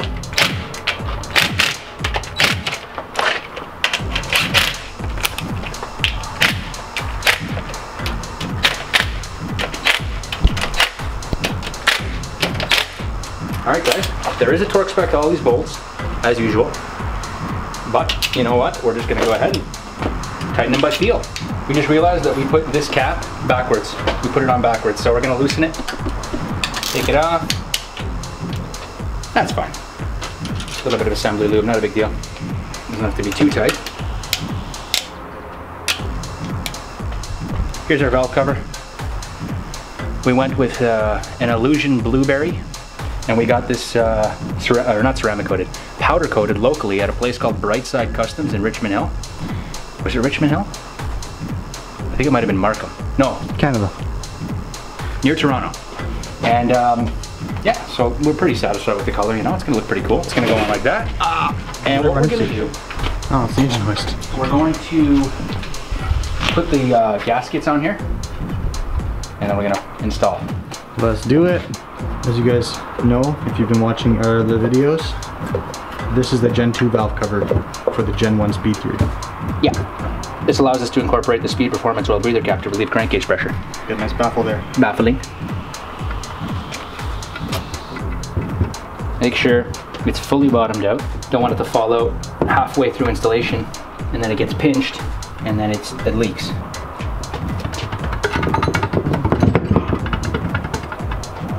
What I'm going to do is I'm going to take all of the bolts that go into the valve cover and I'm just going to get them prepared. I'm going to get them pushed through. There's these little grommets here. So we're just going to go ahead and make sure they go through and overlap the seal. I'm going to put these in first. It goes past the seal and then you make sure the seal is back in its seat. See? Because if you put these on after, you wouldn't have been able to get the seal to overlap the actual bolt collar. So with this, you want to make sure that the grommet here is over top of the collar first and then put it into the valve cover. Put some gasket maker right here, not too much, and we're going to put some right in these little corners here. Right there, on this side as well, just like that. Flatten it out a bit. Just make sure it doesn't hurt. And we're going to take a little bit of oil, a little bit of motor oil, and just coat the VVT solenoid where the gasket on the valve cover will wrap around just to make it easier to go on. And we will put some oil also on the seal right here just to make sure it goes on without a hiccup. Oh, look at this, guys. This is happening. This is finally happening. That looks good. Good choice of color, man. I like that. I really like that. Then we'll zip them down with the gun and then torque them by hand. NGK one step colder, part number LTR 7IX-116510, stock number. I'm gonna check the spark plug gap here. We're gonna be aiming for 25 thousandths of an inch. Just gonna tighten down all the valve cover bolts nice and evenly. By hand, starting from the middle, working my way out. Then we'll do another pass. We'll do a couple of passes just to make sure they're all tight. That's it. No big deal. You know, we got this. We're that much closer to maxing out the B&R S4. 450 wheel horsepower and 400 foot-pounds of torque sounds pretty good to me. What do you think, Julian? Sounds fantastic. All right. I'm actually curious to see what it's gonna feel like. It should be I have not driven fast cars. I haven't had the luxury of driving fast cars. Your car's pretty quick now. So I am excited to see what it feels like to be in. Our cars aren't that far off. I mean, we're both front wheel drive. My car might have made a little more power than yours, but I'm still at the limited traction. For the street, we're pretty much even. We're pretty much just as fast. On the highway, I might pull ahead, but in terms of traction, like off the line, we're the same. See that Acura right there? Eric put a turbo in it, eh? This thing's turbocharged. Check it out. Right there, you hit it right there. Look at that. You should put an air filter on that thing, eh? It doesn't need it. Look at that. So that's the B&R S4, the compressor housing, and or like basically that is the product of hard work. Eric basically polished that by hand with different grits of sandpaper. That was just rough cast. Look at how shiny that is. He did the same to the intake manifold. It like blew my mind. This is what happens when you're bored and you're waiting for your engine to be done. Machine shop. I can't talk, man. It's just something that you have to just keep moving forward. Take it nice and slow, stay organized, and proud of you, bud. Just build it. Well, you can be proud of me when it's running and it doesn't blow up. Okay? Let's just keep on going. Let's get it running. Break the engine in. Start with that. We don't know. For all we know, he's blushing. No, he's just fucking tired. For all we know, this thing might start up and spin a rod bearing right away. Don't even say that, man. Don't say that. You know, I would have spent $8,000 for absolutely nothing. Don't say that. You're gonna jinx the engine gods. No, we're putting it together as best we can, and all we can do is hope for the best. Spark plugs are gapped. Tight, all the bolts are tight. We're gonna put the cam position sensor in, and we're gonna put the spark plugs in. Put the ignition coils in now. Ooh, starting to look like an engine.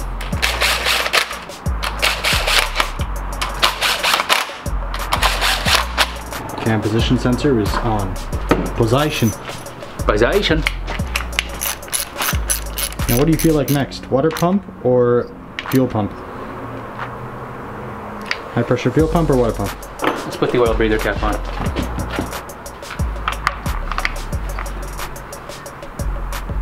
Okay, starting to look like a piece of art. We're gonna put the crank pulley bolt on now. Sorry, the crank pulley on now. We're gonna line up this hole with this hole right here. I'm gonna put a little bit of oil on the crank pulley portion that mates with the seal, just so it slips in easier. All right, just gonna put some oil on there. I don't know if you can see that. Should be good enough. Now we want to make sure that the mating surface where the friction washer goes is free of debris and clean. So I'm gonna put a little brake clean on here and just make sure there's no oil on the surface.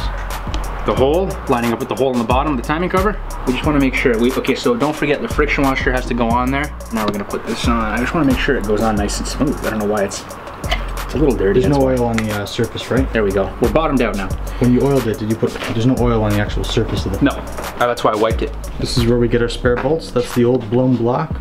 It's got a hole right there and a bigger hole on the opposite side. Right there, you can see right through the side of the block in there. That is the old block. Old head, old timing cover. So these are all just free fasteners basically. That's all it's good for. And the engine lift points right here, which we will take. So we found a bolt that works. We're just gonna use that.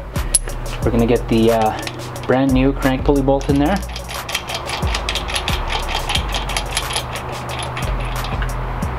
Now,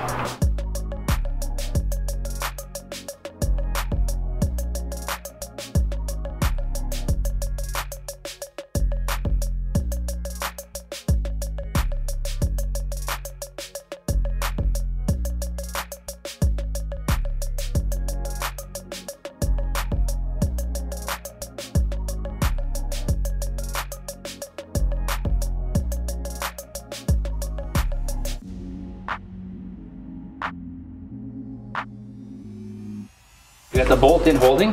75 foot-pounds is not gonna break this bolt. Don't do that, Joanne. Okay, let me just make sure. 75, all right. Now we gotta go an additional 90 degrees. So for those of you who have been asking what we use to counter hold the crank pulley while tightening it, this is the tool we use. It is a Land Rover special tool. The part number is LRT-12-093, and not sure how much it costs, but we're using it and it's been working fine. We just put some bolts here, some regular bolts through with some nuts just to hold it in place. And how this works is it basically counter holds the crank pulley. So someone would hold it like this while someone would tighten it the additional 90 degrees. When we tighten it the additional 90 degrees, we want to make sure we remove the bolt so we don't break it. So we've marked down 90 degrees. You see a little red mark there, and then you see a red mark on the pulley itself. And we're just gonna move it basically from here to here. Gonna go an additional 90. Okay, so just hold it.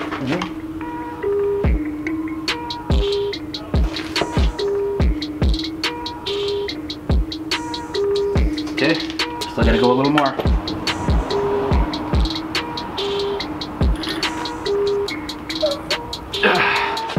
Just a little more. Okay, let go.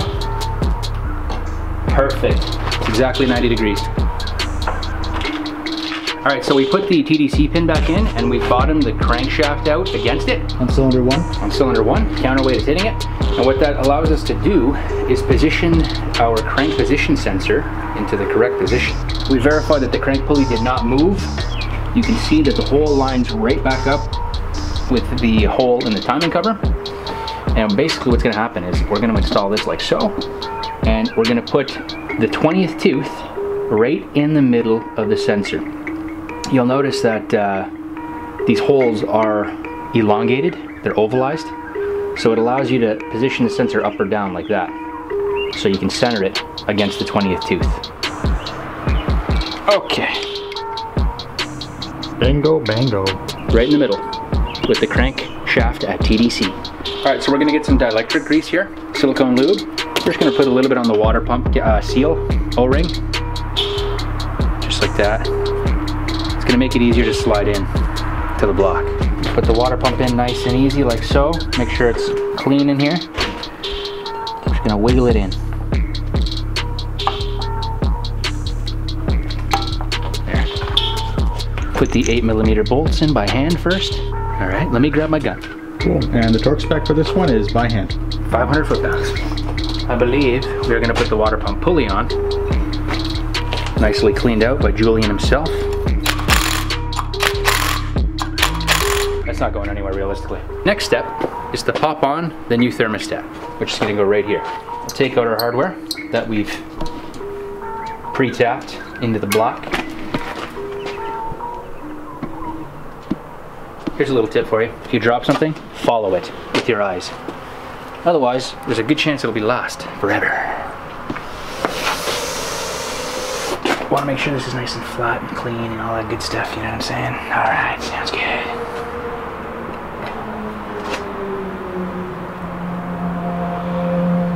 This is like that game when you're a kid, the square holes and circular holes. It's not gonna leak, is it? If it leaks, it leaks. That's not a good idea. If it breaks, it breaks. If it throws a rod, it throws a rod. If it spins a bearing, it spins a bearing. At the end of the day, it's nighttime. It's true. It's true. You make a good point, my friend. I like it. I like your optimism. You get it in there with a gun. It's a plastic housing. Maybe don't go too hard with it. And then just give it a little snugness with my hand.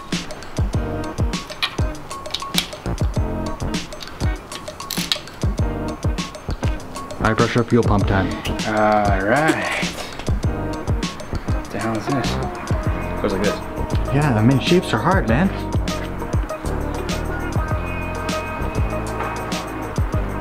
Okay, so that's all tight. This is all tight. Now we're gonna put the high pressure fuel pump bucket into here, and then we're gonna install the high pressure fuel pump on top.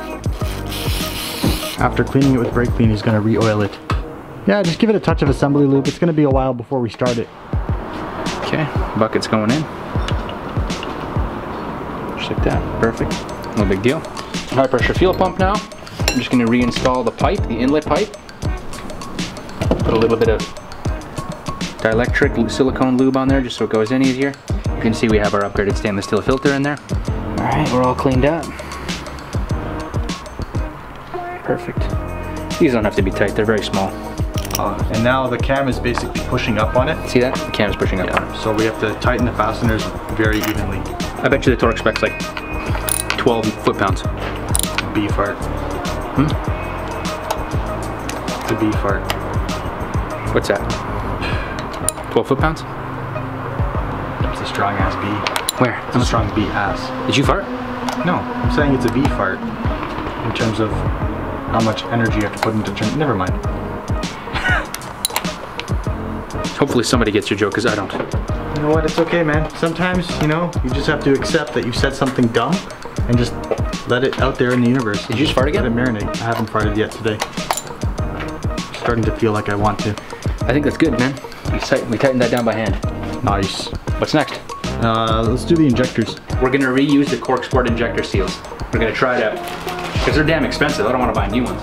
So I'm just cleaning out the cork sport injector seals because we're gonna be reusing them. You'll notice that these are actually really stout seals. Right? That's what you see after being used for a little while. No leakage. It contains all of the pressure inside the cylinder just around this sealing surface here. So these things are solid.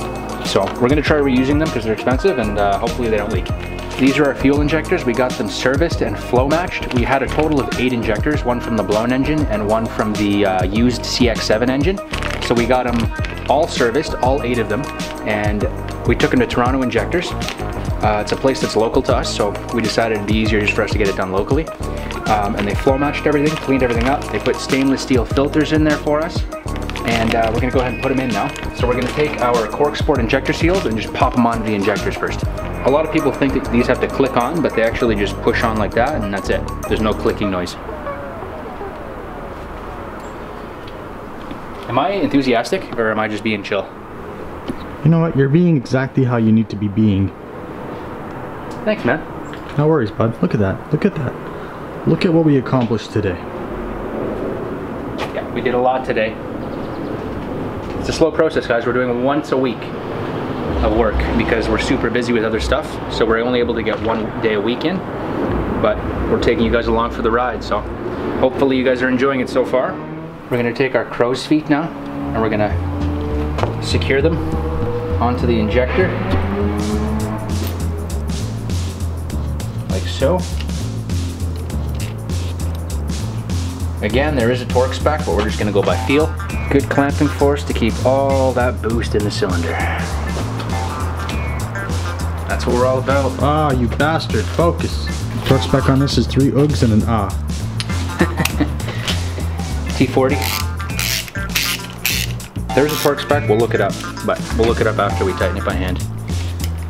Because, you know, going by feel is what we do. Feel it out. Cut to the clip of the motor blowing. Going by feel is what we do. And you wind up in places that you would not expect sometimes. It's always a nice surprise. Like on the back of a flatbed. Yep. Going home, Googling engines. Actually, no, I just went on Instagram and somebody, shout out to Mark Gismonti. Shit, I don't even know how to say his name. Screw that. I'm not gonna put that in. What, you accidentally put that in? We should just put that in for the sake of putting that in. Shout out to Mark. Shout out to Mark, who knows a guy named Paul, who apparently Paul, oh shit, I'm gonna break that shit. Sourced a really good engine for us. Come on, do you think 2000 PSI can push that out? Come on. Depends on how many square inches there are. Not really, it's a small tip of the injector. Yeah, so it's fine. Okay, so here's the fuel rail right now. Goes like this onto the injectors. We have a brand new fuel pressure relief valve, so we're gonna actually change that. We weren't having any issues with this one, but since we're in here, we might as well go ahead and change it. The sensor, we're not gonna change. We're gonna leave that on there. I don't even know if it comes separately or not. And all we're gonna do is just clean it out. Just make sure there's nothing in there, and then we'll install it. Dielectric grease, just a little bit, silicone grease, whatever, silicone lube. Just a little bit on the blue O-ring, not on the injector inlet, because I don't wanna have any problems. Okay, clearly, we're having problems. It took some force to pop them all in. Oh, that one's in. All right, we're in. Come on, check it out. You want to put it in so that it doesn't rip or tear those blue O-rings. So feel it out. And then over here is where the pressure release valve is going to plug in, the new one. How long do you think this engine's going to last once it's running? To beat the record of the other one, it just has to make 400 horsepower twice. Yeah, we only did it once.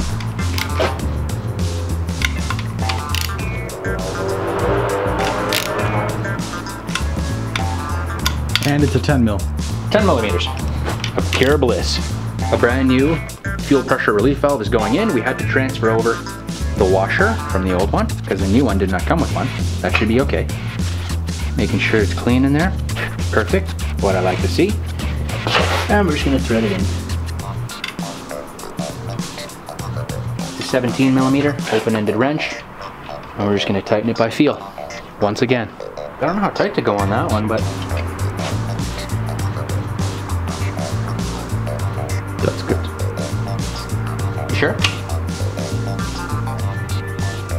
Yeah, it's good. What's going on, guys? Week 3. It's now week 3. We've got everything together here. Valve cover's on, coils are in, fuel rail, injectors, knock sensor, thermostat, water pump, crank pulley, crank sensor, all that kind of good stuff. We transferred over the exhaust manifold studs back onto the head here. There's a total of 10. 1, 2, 3, 4, 5, 6, 7, 8, 9, 10. And now I'm just getting the PCV plate ready. This is a Damon Motorsports PCV plate. We used to have a lot going on here with dual vented catch cans and all that kind of stuff, but we're gonna simplify the setup this time around because I think the issue that we were originally having with the B&R S4 turbo smoking was actually not crankcase pressure related. Initially it was, but after we sorted some stuff out and talked to a few people, talked to Brian, we think the actual problem is going to be with the the oil pressure being too high being delivered to the turbo itself. So we're gonna simplify everything, get a little more room in the engine bay, and then we'll talk about the oil feed line to the turbo later. Here's the blown engine. Just taking some hardware from it. Okay. Looking pretty clean here. New seal. Nice. And of course this is a billet piece because Eric watches a lot of Rob Dahm and everything's billet. Sure. It's windy today, man. Yeah. That's what the dead cat's for. That's what the dead cat works. Can you hear that? Is that loud? Hopefully not. Just tightening all the bolts nice and evenly. You picked a good color too. Black? No, you're matching my Mastercraft air compressor, bud. Guys, this is gonna be cool. Can't wait to get this thing done, get it running. We apologize for taking so long because I know you guys wanted to see this video, but... Why are you apologizing? You're putting money into building an engine. I know, I know. And you owe anyone nothing. You owe everyone nothing. You owe everyone... You're right. Okay. No one owes you... I'm having a stroke. So now we're just tightening it down evenly because we don't want to have any oil leaks. So I called Damon Motorsports and Matt at Damon Motorsports, shout out to him. He sent me these 2 plugs because we wanted to simplify things. We used to have a 90 degree coming off, going to a second catch can, and we used to have this piece right here. It's a higher cracking check valve that opens up at a higher pressure, and we had that just sitting right in the middle here. So there was just way too much going on, in our opinion, just to try and solve a smoking turbo issue, which most likely is going to be the turbo oil feed pressure being too high. So we're going to sort that out, hopefully, and we'll take you through it. I'm guessing you did this to make it easier to crank the engine over? Yes, that's exactly why I did those little holes there. Genius. All right, just going to clean off the surface a little bit here. And I'm going to do it in a way where I try to minimize the amount of debris going in here, so I'm going to face it down, let gravity do its thing. Just a razor blade. Get rid of some of this old gasket.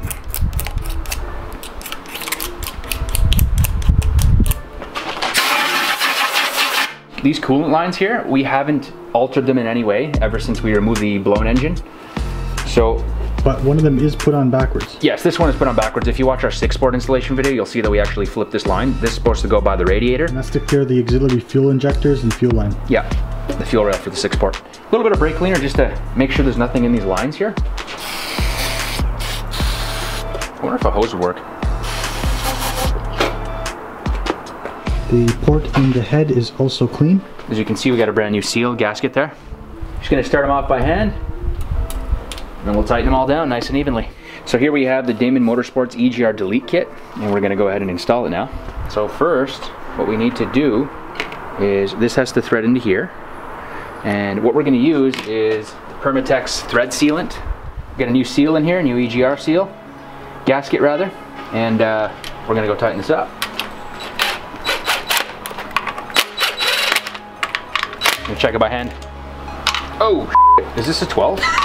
It's a 12. Not a good idea. Wait a minute. This is an 11.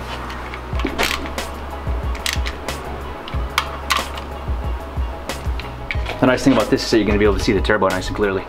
The good thing with that is it's so accessible from the top, you can see if it leaks. Yeah, you're right. And you really don't want to like break anything. Okay, that's good enough. Guys, high pressure fuel line. This one's fairly new. We're gonna go and install that from the fuel rail to the high pressure fuel pump. Can't wait to make boost, can't wait to see. I just can't wait to drive this thing and feel the rawness of it, you know? That's what I like about the Mazdaspeeds, they're so raw. That's what I like about them. They feel good. They're not the fastest, but they're, you know, they're punchy. They're really punchy. Would you say it's gonna be raw like sushi? I don't know what it's gonna be like, but it's gonna be fun. Like sushi. Get your head out of my way. In order for us to install this high pressure fuel line, we didn't realize we got to take these bolts out, the bottom bolts here for the this coolant block. So let me just take these off. Oh, there's no coolant leaking out. Nice. Duh. All right, so I got the bolts. Let's put a little bit of dielectric grease on this blue O-ring. So we're gonna slide that in first.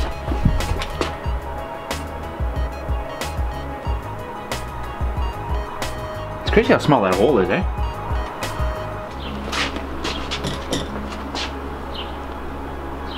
That's not stock. They wouldn't do that. Without ripping that O-ring. There we go. Okay. Put the bolts in.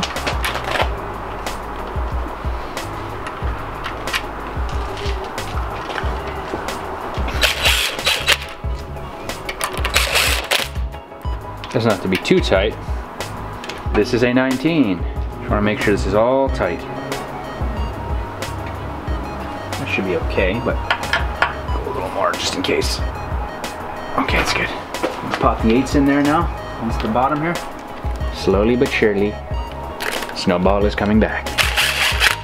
Cleaning off the alternator. So the alternator is full of fire extinguisher dust. Kinda. Just gonna give it a little wipe. It's an old alternator. We use our oily rag here just to give it some shine. When do we ever clean an alternator? Might as well do it now. First time for everything. Trying to get rid of some of that fire extinguisher powder that's on here. Okay guys, we got the AC compressor on.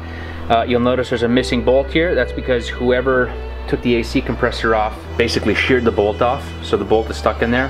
Yeah, basically when we got the block, the bolt was like sheared off inside there. So unfortunately, buying a used block, you never know what the previous life of the block was. In this event, we have a sheared bolt in the AC compressor's mounting hole, but 3 bolts for now. I think 3 should hold.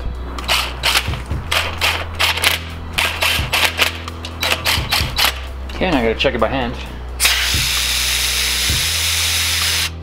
Gonna make sure there's no debris in the turbine housing. You can see we ported the thing out like crazy to try to solve some of that boost creep we were having. Okay, so the engine is down. We got the engine. We got it on some 4x4s.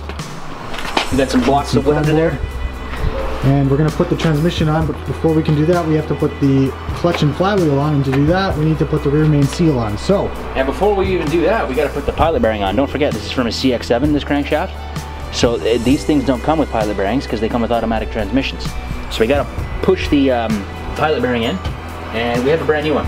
So let me clean this hole out a little bit. This is a brand new pilot bearing, guys. You can see there's very small needle bearings in there, and it comes pre-greased, so we don't have to grease it. But now I'm wondering, what direction does it go in? What direction does it go in? I'm gonna have to Google that. That seems important. I think it goes in like this, because that looks like a seal. It looks like a little seal on this side here. What's right? this side look like? There's no seal on this side. So by having this press in all the way, you eliminate the potential for the grease to escape on the input shaft. So okay, so it turns out the seal faces outward. We checked on the old crankshaft that Eric has from the blown speed. Blown speed. Okay, so we have the old crankshaft here, and the seal. My knee. The seal points outward, so we're gonna do that. So to make this go in just a touch easier, I've cleaned out the crankshaft hole. I'm putting just a small amount of oil just on the sleeve here. A 14mm socket will actually work perfectly to just hammer it in. We got a little bit of oil on there. Now the seal side is facing the transmission. Okay, this is gonna, it is a tight fit, I'll tell you that much. It is a tight fit. So what I'm gonna do is I'm gonna start with a mallet. I don't want to cause any damage here, so I'm gonna start with a mallet right here. Oh, it looks like it's going in. Nice. So I'm gonna bottom it out with the mallet.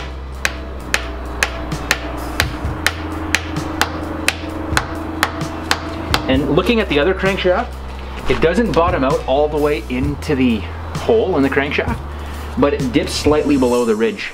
So we're just gonna grab this socket and just kind of go a little further in there.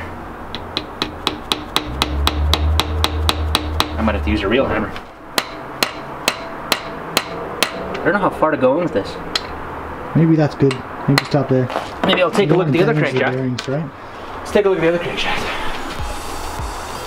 How deep do we gotta go? That is the question. Clean some of this gunk off real quick, just to see. It goes in a little deeper, actually. Wasn't apart.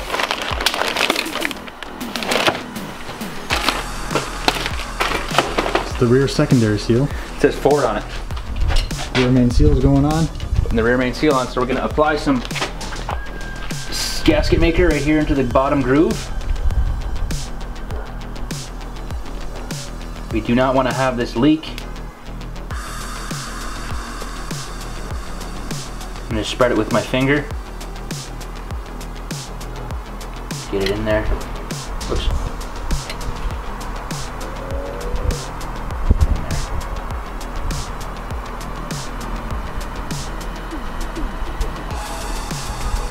Okay. Just spread it out now. In that groove.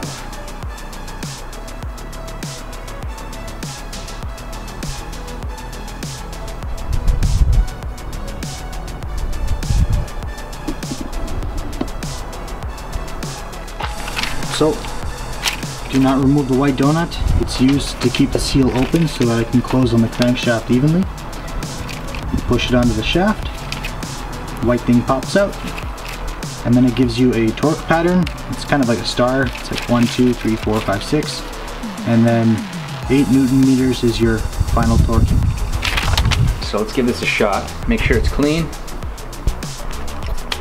This has to stay on. This white piece goes on top of the crank, right, like so. Make sure it's okay. Goes on like this.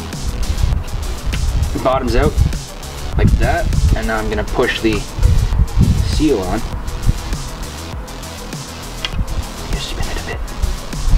Make sure the holes.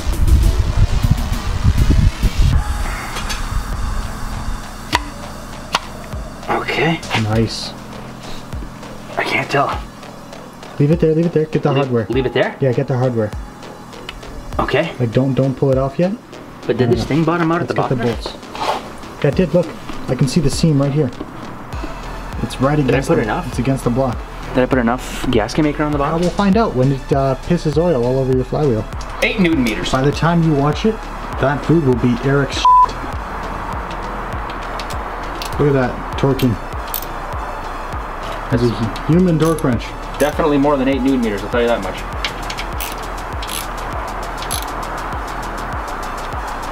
Again, don't need to go too tight. Can't wait to get this thing back in the car, man. Pull it out? Pull it out. Just pull this out? Yeah. No, wait, first you need to, I'm kidding. Jesus. I'm kidding. What is this? It's like felt. Why is like that there? Arts and crafts store. Why is that there? So they can save money on take a look at the proper old seals. Yeah, it's just to soak up any oil that makes it through the shitty seal that they gave you. Completely fine. I'm just worried. Spinning completely fine. Week 4, back again. Slowly getting things done. Here's the engine. Rear main seal is on. Here's our clutch. We decided to go, well, we're gonna retain what the clutch setup that we had previously before the engine blew, which was a stock clutch. Okay, there's still quite a bit of life left in it. It's got about 40,000 kilometers on it. We just finished cleaning it off. And we've got a stock pressure plate, obviously. We've got a little bit of hot spots on this Fidanza lightweight flywheel here. These face plates here, actually, you can replace them without replacing the entire flywheel. But due to money constraints right now, we're just gonna put this back in as is, along with the stock clutch. We're not gonna upgrade the clutch right now. And if it slips, we'll go from there. But right now, due to money constraints, we're just gonna have to put this back in, and we just wanna get the car up and running, right? So we've got new flywheel bolts, and we're gonna be reusing the pressure plate bolts. We cleaned everything off pretty well. Yeah. Obviously want to make sure the mating surfaces here are as clean as can be. And then once this is torqued down, we'll spray it with brake clean again to get any finger grease off of it.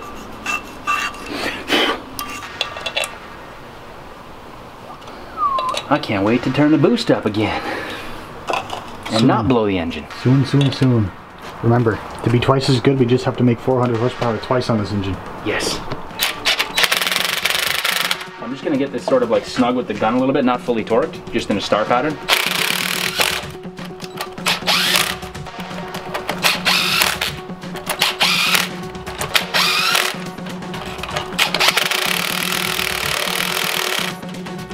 There is a torque spec on this. Let's go find it right now. Okay guys, so we're gonna start off with 60 foot-pounds here, and we're gonna work our way up to about 120. The minimum is 111 and the maximum is 118, so we're gonna go slowly here. So we're gonna follow the tightening sequence, and I'm gonna go ahead and do that right now for you. I got my torque wrench set to 60. Now Julian's gonna counter hold it. 3, 4, 5, 6. Try that one more time. Make sure I didn't miss anything. Kind of, you know what? As long as it's the start pattern, you're good. Still like the full torque, man. We'll start with 110. 110.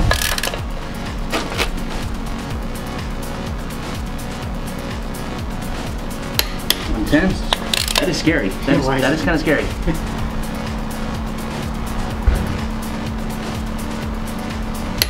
Jesus.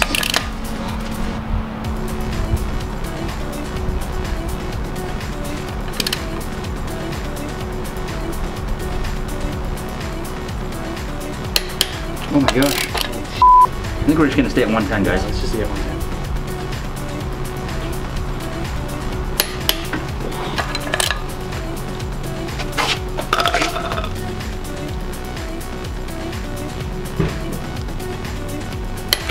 That's too much.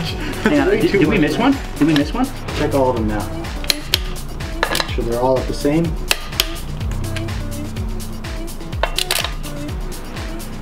That should be tight enough. They're brand new bolts. They each have their own little version of that thread locker stuff on it. Okay, that's good. Enough. That's not coming off. See that? Making sure it goes on smoothly, freely. All right, so we're gonna put a little bit of grease on the input shaft here, the transmission, to make sure the clutch can move in and out freely. Very little, because you don't want it to fling up and get in between the clutch and the friction material. Blip, blip, blip, blip, blip, blip, blip. Bop, bop. Clean those splines. making sure the splines are free of debris. Okay, so there's grease on the input shaft now. Just a little bit. We don't want to put too much. If we put too much, centrifugal force will cause the grease to get spewed out and all over the friction material, as Julian mentioned earlier, but I'm mentioning it again because I didn't realize I already mentioned it, but we're going to talk about it anyways. Let's make some boost. We'll just let people chime in on how centripetal force is the actual real force and the fictitious force is centrifugal, which is just counteracting centripetal. Is that true? Yeah. Centrifugal doesn't exist. It's a fictitious force, but technically it's used to describe the direction that things fling away from the center. The acceleration is actually towards the center. Yeah, right? Isn't that interesting? That's cool, eh? Physics, man. Make sure there's no debris on it. Trying to avoid touching the face of the disc. Alright, transmission side, we're going to use the clutch alignment tool. This is going to go on like so. Like that. It's going to slide into the pilot bearing. And we're going to pop the pressure plate on. Make sure the surface is clean. Line this up. Line it up. Okay. Let's go to a top one. Let's grab another one. Okay.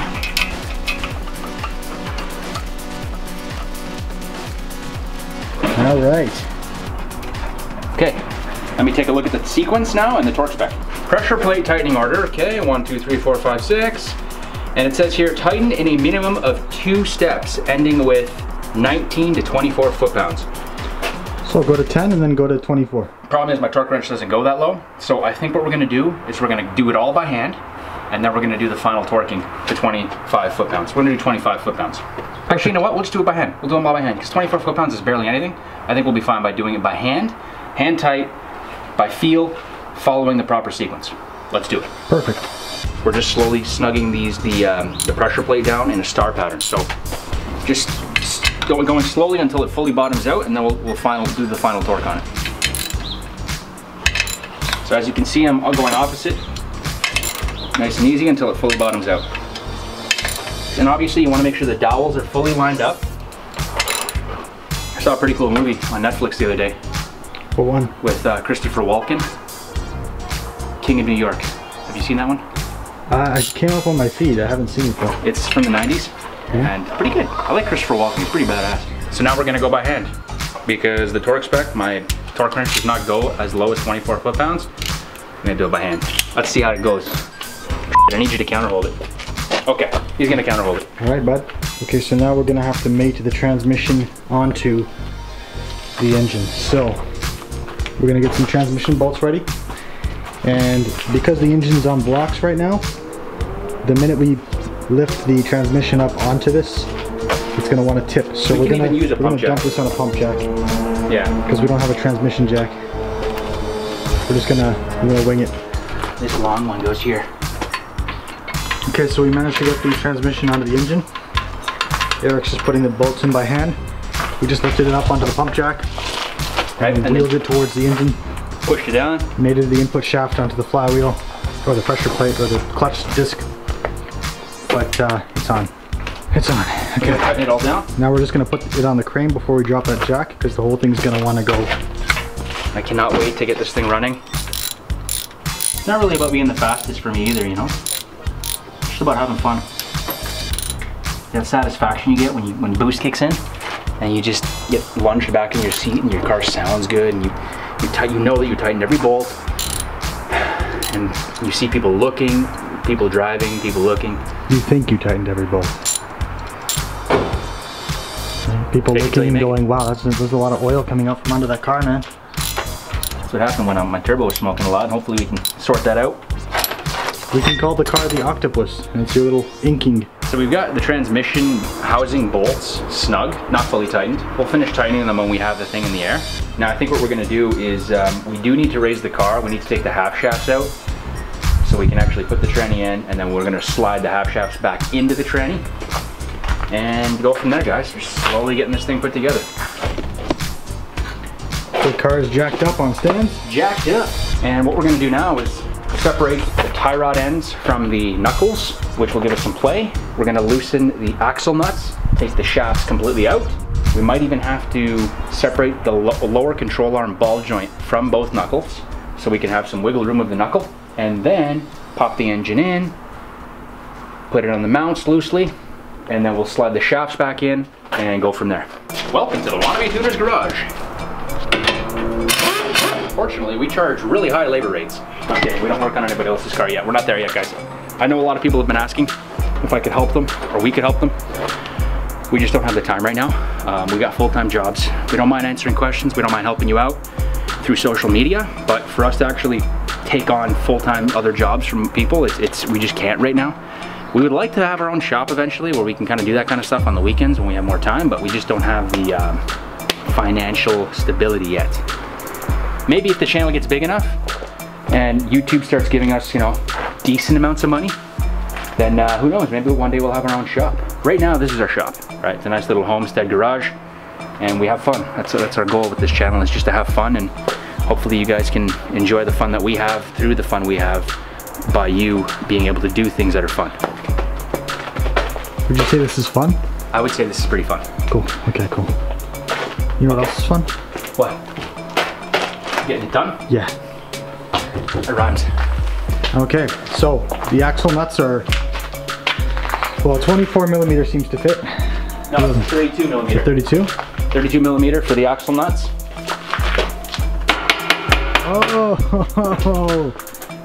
Oh, it's a 32. It's a 32 and a 24 slot. He got me. That son of a... Speed Performance wants you to tighten the head studs in a way where you're doing multiple passes then loosening. So you're doing like 35 foot-pounds in sequence, loosening, 35 foot-pounds in sequence and loosening. You're doing it like a total of like 3 times. But we didn't realize on the final one that it's lucky that we forgot to put the yeah, it was unscrewing the studs further. Because every time we loosened the nuts off to seat the threads as they recommend, the stud was getting loose. So what we decided to do is take it back off because we had forgotten to put the dowels in, the head dowels for the block. So luckily we forgot to put them in because it actually made us realize that every time we loosened off the nuts for the head studs to seat the threads, it was loosening the studs. So what we ended up doing was loosening everything off, putting the dowels in, tightening the threads on the studs into the block, doing like 35 foot-pounds, loosening it, and then having to hand tighten the studs because they would come loose when you loosened it off, and then we did a final pass to 70 foot-pounds. But I think we actually ended up going to 72 foot-pounds because, you know, it is what it is.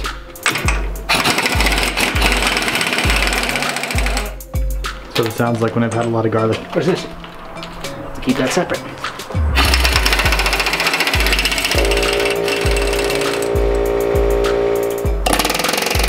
Oh yeah.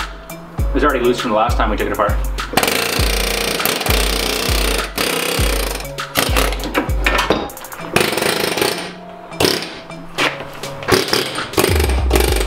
All right, so now basically we're putting the engine in. We'll take this power steering cooler line and we're gonna lay it down on the floor and try not to step on it. Actually, you know what? You should replace those hoses, eh? You know what? They are kind of cruddy right now. I'll eventually do a Damon Motorsports power steering cooler kit where it completely eliminates that line. So it actually, the front mount intercooler core actually looks good and not obstructed by that line. Yeah. We'll wait for that. We're not gonna do that anytime soon. So yeah, because they are a little cracky. But let's give you an engine first, you know? Let's start with the basic. Let's start with the engine. We got a lot of room to work here. A lot of room for activities in here. Look at this. Bye bye JBR. I'm gonna clean that little area out because it's kind of dirty. Get all that dirt buildup. Getting in there. Side mounts here, the motor mounts, the Damon Motorsports motor mounts are the best. Highly reviewed. Best reviews for motor mounts. Okay, so that's why we wanted to go with them. We had the JBR Trilogy in here, but we wanted to get the best possible everything, you know, comfort, performance, all that kind of stuff. So everybody's saying Damon Motorsports the way to go. Now, with the rear mount though, the Cork Sport design seems like an awesome design, which is why we went with that one. So we're gonna try these mounts out and we're gonna let you guys know how much better it is over the JBR Trilogy. Honest answers, honest reviews. We're gonna get this set up Everything's gonna go on loose until the engine is in, and then we'll tighten everything once everything lines up nicely. I like that you have a lot of adjustment there. Those slots. Yeah, we can move this around quite a bit. Okay, quick update. We managed to line up the transmission side. The transmission mount is loosely in.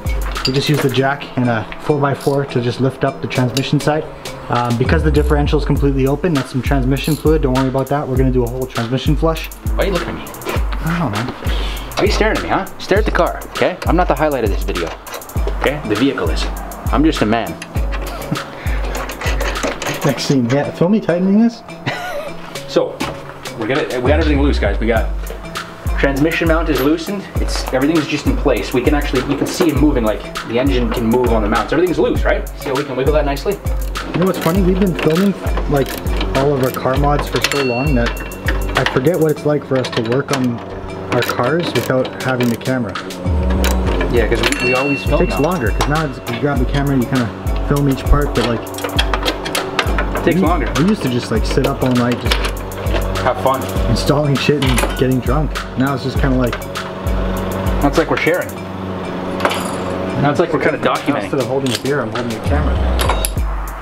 What's going on, guys? We're back again, week number 5. Okay, so for the Cork Sport rear mount, we had to loosen both side mounts, put it back on the crane, and kind of shimmy things and then tighten that rear mount first to get everything to line up nicely and straight. So the engine's sitting perfectly straight now. It's all good. Everything's tight, and the starter just went on, and now it's time to do the rest of everything else. Slowly putting it together. We got all the engine in. It's on the mounts now. We had trouble lining up the rear motor mount, but we had to loosen the transmission and passenger side motor mount, lift the transmission a little bit up while we were supporting the engine, line everything up, shimmy it, get the rear motor mount to line up, tighten that one down, then tighten the side mounts. Again, this is week 5, so we're taking our time with it once every Sunday, and we're getting there slowly. So what we got to do now, in order to make that custom oil feed line to the turbo, we have to basically install the turbo, the exhaust manifold, kind of loosely install the downpipe, loosely install the under-out piping, just loosely install everything in that vicinity so we can figure out how to run that custom oil feed line. So let's go ahead and do that. Here's our nicely powder-coated exhaust manifold here. Got it done locally by a place called Brightside Customs. Highly recommend them. They did a great job. You guys can see some close-up pictures on our Instagram account here. Did a really good job in this titanium gray finish. So let's go ahead and loosely install this for now. Let's take the stud out of the turbo there. Now I think we can rotate. Oh my gosh, I should have lowered the turbo all the way down. The reason why we need to run a custom oil feed line is because the B&RS 4s have been known to actually wear out. The bearings get damaged from engine braking material with built engines. So you have to run a custom oil feed line that incorporates an inline filter. FP Red inline filter, Force Performance inline filter. And on top of that, to address a smoking issue that we've been trying to figure out for a very long time, we're going to be running a Turbosmart oil pressure regulator. So that should bleed some of the oil going to the turbo back into the oil pan and sort of reduce the amount of smoke that we see. All right, so now I'm gonna put on the oil return line very loosely. Well, I'm not tightening it all the way, I'm just snugging it because again, we're trying to figure out the routing for that custom feed line. So let me go ahead and just put this on. I really hope we can make this oil feed line work without any issues here. We gotta make it so the line goes to the turbo's inlet. I'm putting the right side drive shaft back in, just so we can obviously mock up that line. Need to make sure everything is in place so we can see how to run that line. And it's likely that this drive shaft won't get in the way again, so we can put it in finally, right? Yeah. Awesome. Little transmission fluid, you said? Yeah. A little transmission fluid just to put on the area that mates up with the seal on the differential. Now what I'm going to do is I'm going to slowly get this in here, nice and easy. It's kind of tight because there's this hanger bearing here that has to be placed into position. Okay, so what I'm going to do is I'm going to get this in the hole, just like that, nice and easy, taking care not to damage anything. What the f***? Oh, we're in. Okay, now that I have this ball joint removed, I can actually get some more penetrating fluid here. Spray a little bit of penetrating fluid on these splines. Okay, We got that in. So this is the So this is the under route pumping. So this is the under route piping, and this is going to end up going under the car. The hot side of the turbo is going to feed through, and this pipe is going to wrap around the oil pan and come up to the inlet of the intercooler right around here. And we're putting that in now because when we run that custom oil feed line, we don't want to have any issues with interference. Eric just hit his noggin on his engine, and he's just rubbing away the paint. So for the custom oil feed line on the B&R S4 Turbo, we needed some braided hose, dash 4, a custom banjo bolt that will thread onto the turbo itself, a special dash 4 adapter that threads into the block, some dash 4 AN fittings. We've got an FP Red inline filter to prevent the turbo from getting contaminated with engine break-in material, since we've got a newly built engine going in. And to prevent our smoking issue that we've been trying to sort out for the past couple of years, we're going to give the Turbosmart Oil Pressure Regulator a try. And this is actually why we tapped into the oil pan right here. Well, it's been about an hour now. A lot of swearing. Yeah, this was a little bit stressful, guys. Okay, getting this braided dash 4 hose into this AN fitting, that was a painful time, because see how this thing frays? See how it all frays up? What we do is, I'm going to take you guys through one of these now. I wanted to try it for myself just to make sure that we got it. We decided to go ahead and cut the Cork Sport heat shield to make some room for the feed line for the turbo. We're going to file it down, sand it down, make it look pretty. But this is what we have to go with. You know, we had to damage it. Custom work requires custom cutting tools. I'm going to cut as close as I can to the zip tie. I find with tape, it likes to fray because the tape's not strong enough to hold all the braiding together. But with a zip tie, if you cut really close to it, you can actually get like a millimeter or two that protrudes, but the zip tie holds it all in place. So on that millimeter or two, that's when you would actually try to attach this, and then you slowly work it on. So let's go ahead and make a cut nice and straight and nice and slow. I find the slower you cut, the better. Close to the zip tie.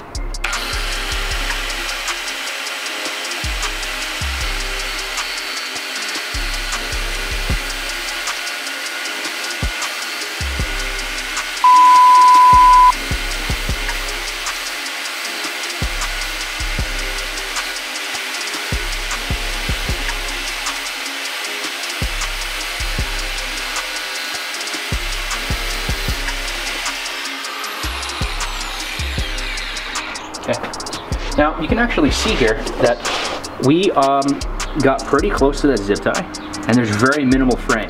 So what we're going to try to do now is move this over to the gap here so we can move it back just a little bit, and we're going to start trying to get our fitting on there.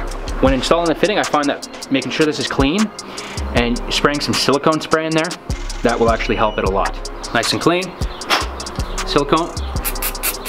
Don't spray the silicone on the braid, on the actual line itself. I find when you do that, it tends to, you know, flake apart easier. Slowly work this AN fitting onto the actual hose. So what I'm going to do now is I'm going to loosen this a bit. I'm going to pull the hose a little bit through the vise so that the zip tie kind of comes closer to the end.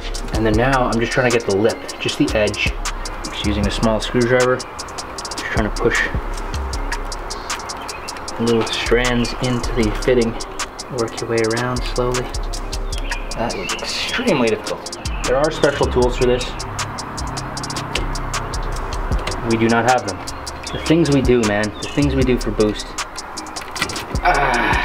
So slowly here, using the small screwdriver, and I'm just pushing those little strands in. Now what I'm going to do is I'm going to loosen this just a little bit, move it a bit forward, tighten it back. What this is allowing me to do is move the zip tie a little further back and allowing me to push further on. Make sure I'm pushing in and trying to straighten the strands out, because I don't want them to be folded on top of each other. I want them to be somewhat straight. So a little bit of pressure to push it in, just like that, right? As best as I can. This is the only method that we have right now. Now what I'm gonna do is I'm gonna loosen it, I'm gonna spin it, and I'm gonna do the same thing on the other side. Just try to straighten the strands out a little. Okay, just give it a little turn, like so. How pissed would you be if I pulled it off right now? I'd be extremely sad. I would wonder if you were stable for committing such a crime. Just to watch pain. Okay, so we're there. Now you can take a look here. We're not fully bottomed out. Look inside. We're not fully bottomed out there. Okay, so what we got to do is we got to put this back in like so. Tighten it up. I'm gonna wiggle it, spin it.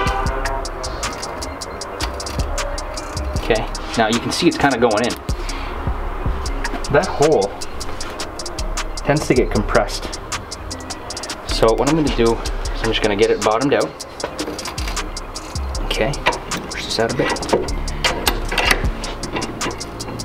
Bottomed out as much as I can.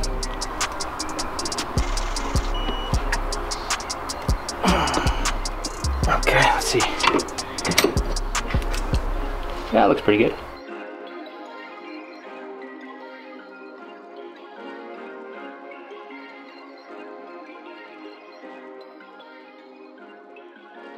We actually decided to swap out the V3 CHRA and decided to go back to the V2 CHRA simply because during engine break-in, we want to make sure that if there is engine braking material that gets into the turbo, it's going to get into the lower performing turbo rather than the higher performing turbo. But if it doesn't get damaged, the V2 actually, in my opinion, sounds better during spool up. So there's about a 20 to 30 horsepower difference in peak power between these two based on what some of the pro tuners have taken these things up to in terms of dyno numbers. But I actually do like the way this one sounds better. So we're gonna run that for a little while and see how it goes. So I figured since we're here, I'm gonna go ahead and drain and fill the transmission fluid. We're using the Ford Motorcraft stuff, the really good stuff that everybody uses. And we're gonna use some of their friction modifier. I got these from the dealership. It's always a good idea to drain the fluid by cracking the filler plug first, because if the filler plug is seized and you drain all the fluid out, then obviously you can't really fill it back up. So it's always a good idea to crack the filler plug first to make sure it's not seized, and then go ahead and drain it. I've already drained it out, so now I'm just gonna go ahead and put the fluid in. Now to make life easier to fill this thing up, this pump here from Mac Tools is a really good investment. It just makes it a lot easier, especially if you're working underneath the car, because all you gotta do is unscrew that, fill this tube up with the fluid, and just pump it in. Okay guys, so we've jumped ahead quite a bit actually. If you take a look at where we're at, we've just been going non-stop getting this thing put back together. It's been taking a little bit of time, but that's why we didn't really want to bore you guys with all the regular assembly. Yeah, a lot of it's just kind of like, you know, connectors, routing wires. Yeah, just putting it back the way you took it apart. How you feeling, Eric? I'm excited. It's been a year, your car's coming back. I'm excited. Feel good? Tired. Feel happy? That we've done so much work. Oh yeah, we need oil. Cool, I'm excited.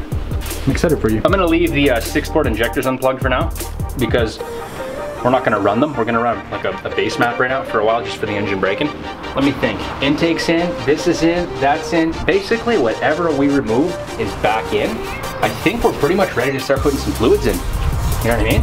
Put some oil in it, let's put some coolant in it, and let's start it up right now. Come on. Okay, let's see. 5 minutes. In 5 minutes, this thing. No, hang on. I'm getting over ahead of myself. We're getting too far ahead. Coolant. Do your coolant because it's more complicated. You need to pull out all that air. I'm getting nervous, man. We're gonna put some oil in now, guys. We don't know exactly how much it's gonna take with the balance shaft to leak.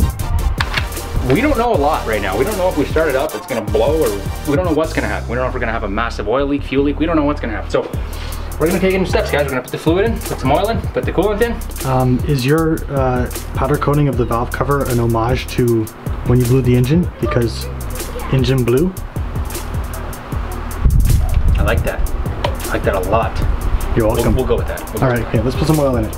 We've got 4 jugs like this. Lucas engine braking oil, SAE 30 weight. And what we're gonna do is we're gonna fill it up, run the engine for like 20 minutes, I think. People say 20 minutes. Revving it up and down, right? Just to get the piston rings to expand with compression. You want to seat the piston rings. That's the whole reason you use braking oil, is because it's got low detergents. And you want low detergents because you don't want to protect the engine ring, the piston rings, you want to have them bed in to the actual cylinder walls. So once we do that, then we're going to drain the oil back out, change the filter, the oil filter again, and then we're going to run the other two for like over 500 kilometers. And then from there, we should be fully broken in. They said anywhere from 500 to 1,000 kilometers. It varies. Everybody's got different ways of doing engine braking, but realistically, you know, we're just gonna go with what we think is gonna work. I'm excited, guys. We're finally actually getting this thing back on the road. It's been a long journey, a lot of thinking and planning and crying. Well, it's an expensive thing, so I hope there's no issues with it. I really do. Because if there is, then I don't know what to do. I'll build it again. Build it again, Joanne. I'm tired. Think about it. This thing has been. It has to work. It's always been my pride and joy. This thing. It just has to work. It just has to work. We did. You guys seen it. We put the engine together as best we possibly could. So let's just hope everything paid off. Oh man, that smells good. Oh my god, this is happening. This is happening. We're putting oil in the built engine, buddy. Did you put the oil drain plug back in? Oh shit. So it's gonna take a lot more. Oh, you have no balance shafts, that's right. It's gonna take more. I'm just kind of worried, man, when we start this thing up, like, if there's a vibration, I'm gonna get paranoid, but really it's just because there's no balance shafts. I don't know, man, I'm freaking out right now. We can add a little more oil. We'll get it to the max line. So we took the kick coil packs out, we took the spark plugs out, and now the engine can spin freely with no compression issues. As in, it's not gonna have any compression. And yeah, it's not going to have any compression because while we're priming the engine, we want to get the oil circulating. We don't want to have any sort of compression in the cylinder to act and damage the bearings.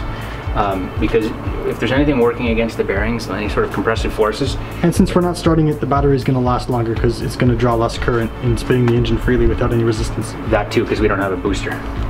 So we're going to crank the engine over. We're going to connect the battery now. And then we'll get some oil pressure. Eric's got some AEM gauges here so we can monitor oil pressure mechanically. Is the ECU plugged in? Yeah. MAF sensor plugged in? MAF sensor's plugged in. Okay. Pretty much everything's plugged in. Okay. Okay. You nervous, Julian? We built this engine together, buddy. The past 2 weeks I was kind of working, so I was busy. But yeah, you know what? Me and you, for sure. I think right now, if we turn the ignition on, we'll prime the fuel system, check for any leaks at these lines here, and if we don't see any leaks... Oh, hang on. We need to unplug the fuel pump relay, or unplug the fuel pump. No, because with these cars, you plant your right foot to the floor, and it disables the fuel injectors. Oh, smart. Good. Okay. All right, guys, so we're going to prime the engine now. Let's prime the fuel system first, then the engine of oil. Let's hope it all goes well. First thing I'm going to do is turn the ignition on and turn the AC off because there's no refrigerant. We don't want to have that condenser, that compressor kick on because it's not good to run a compressor with no refrigerant in the system. Did you hear that? I think the fuel's making its way to the front. Okay, so I'm going to try to crank it until I see some oil pressure. Let's do this. Foot to the floor on the gas and the clutch.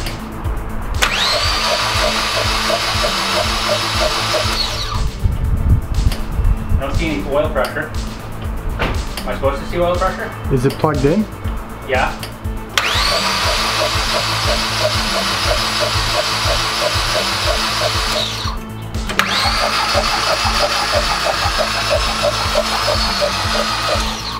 Let's see if we get the oil pressure here.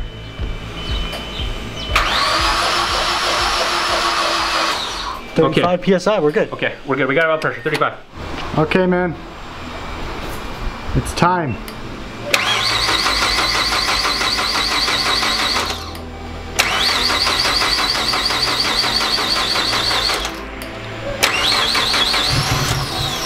Oh, we had something there.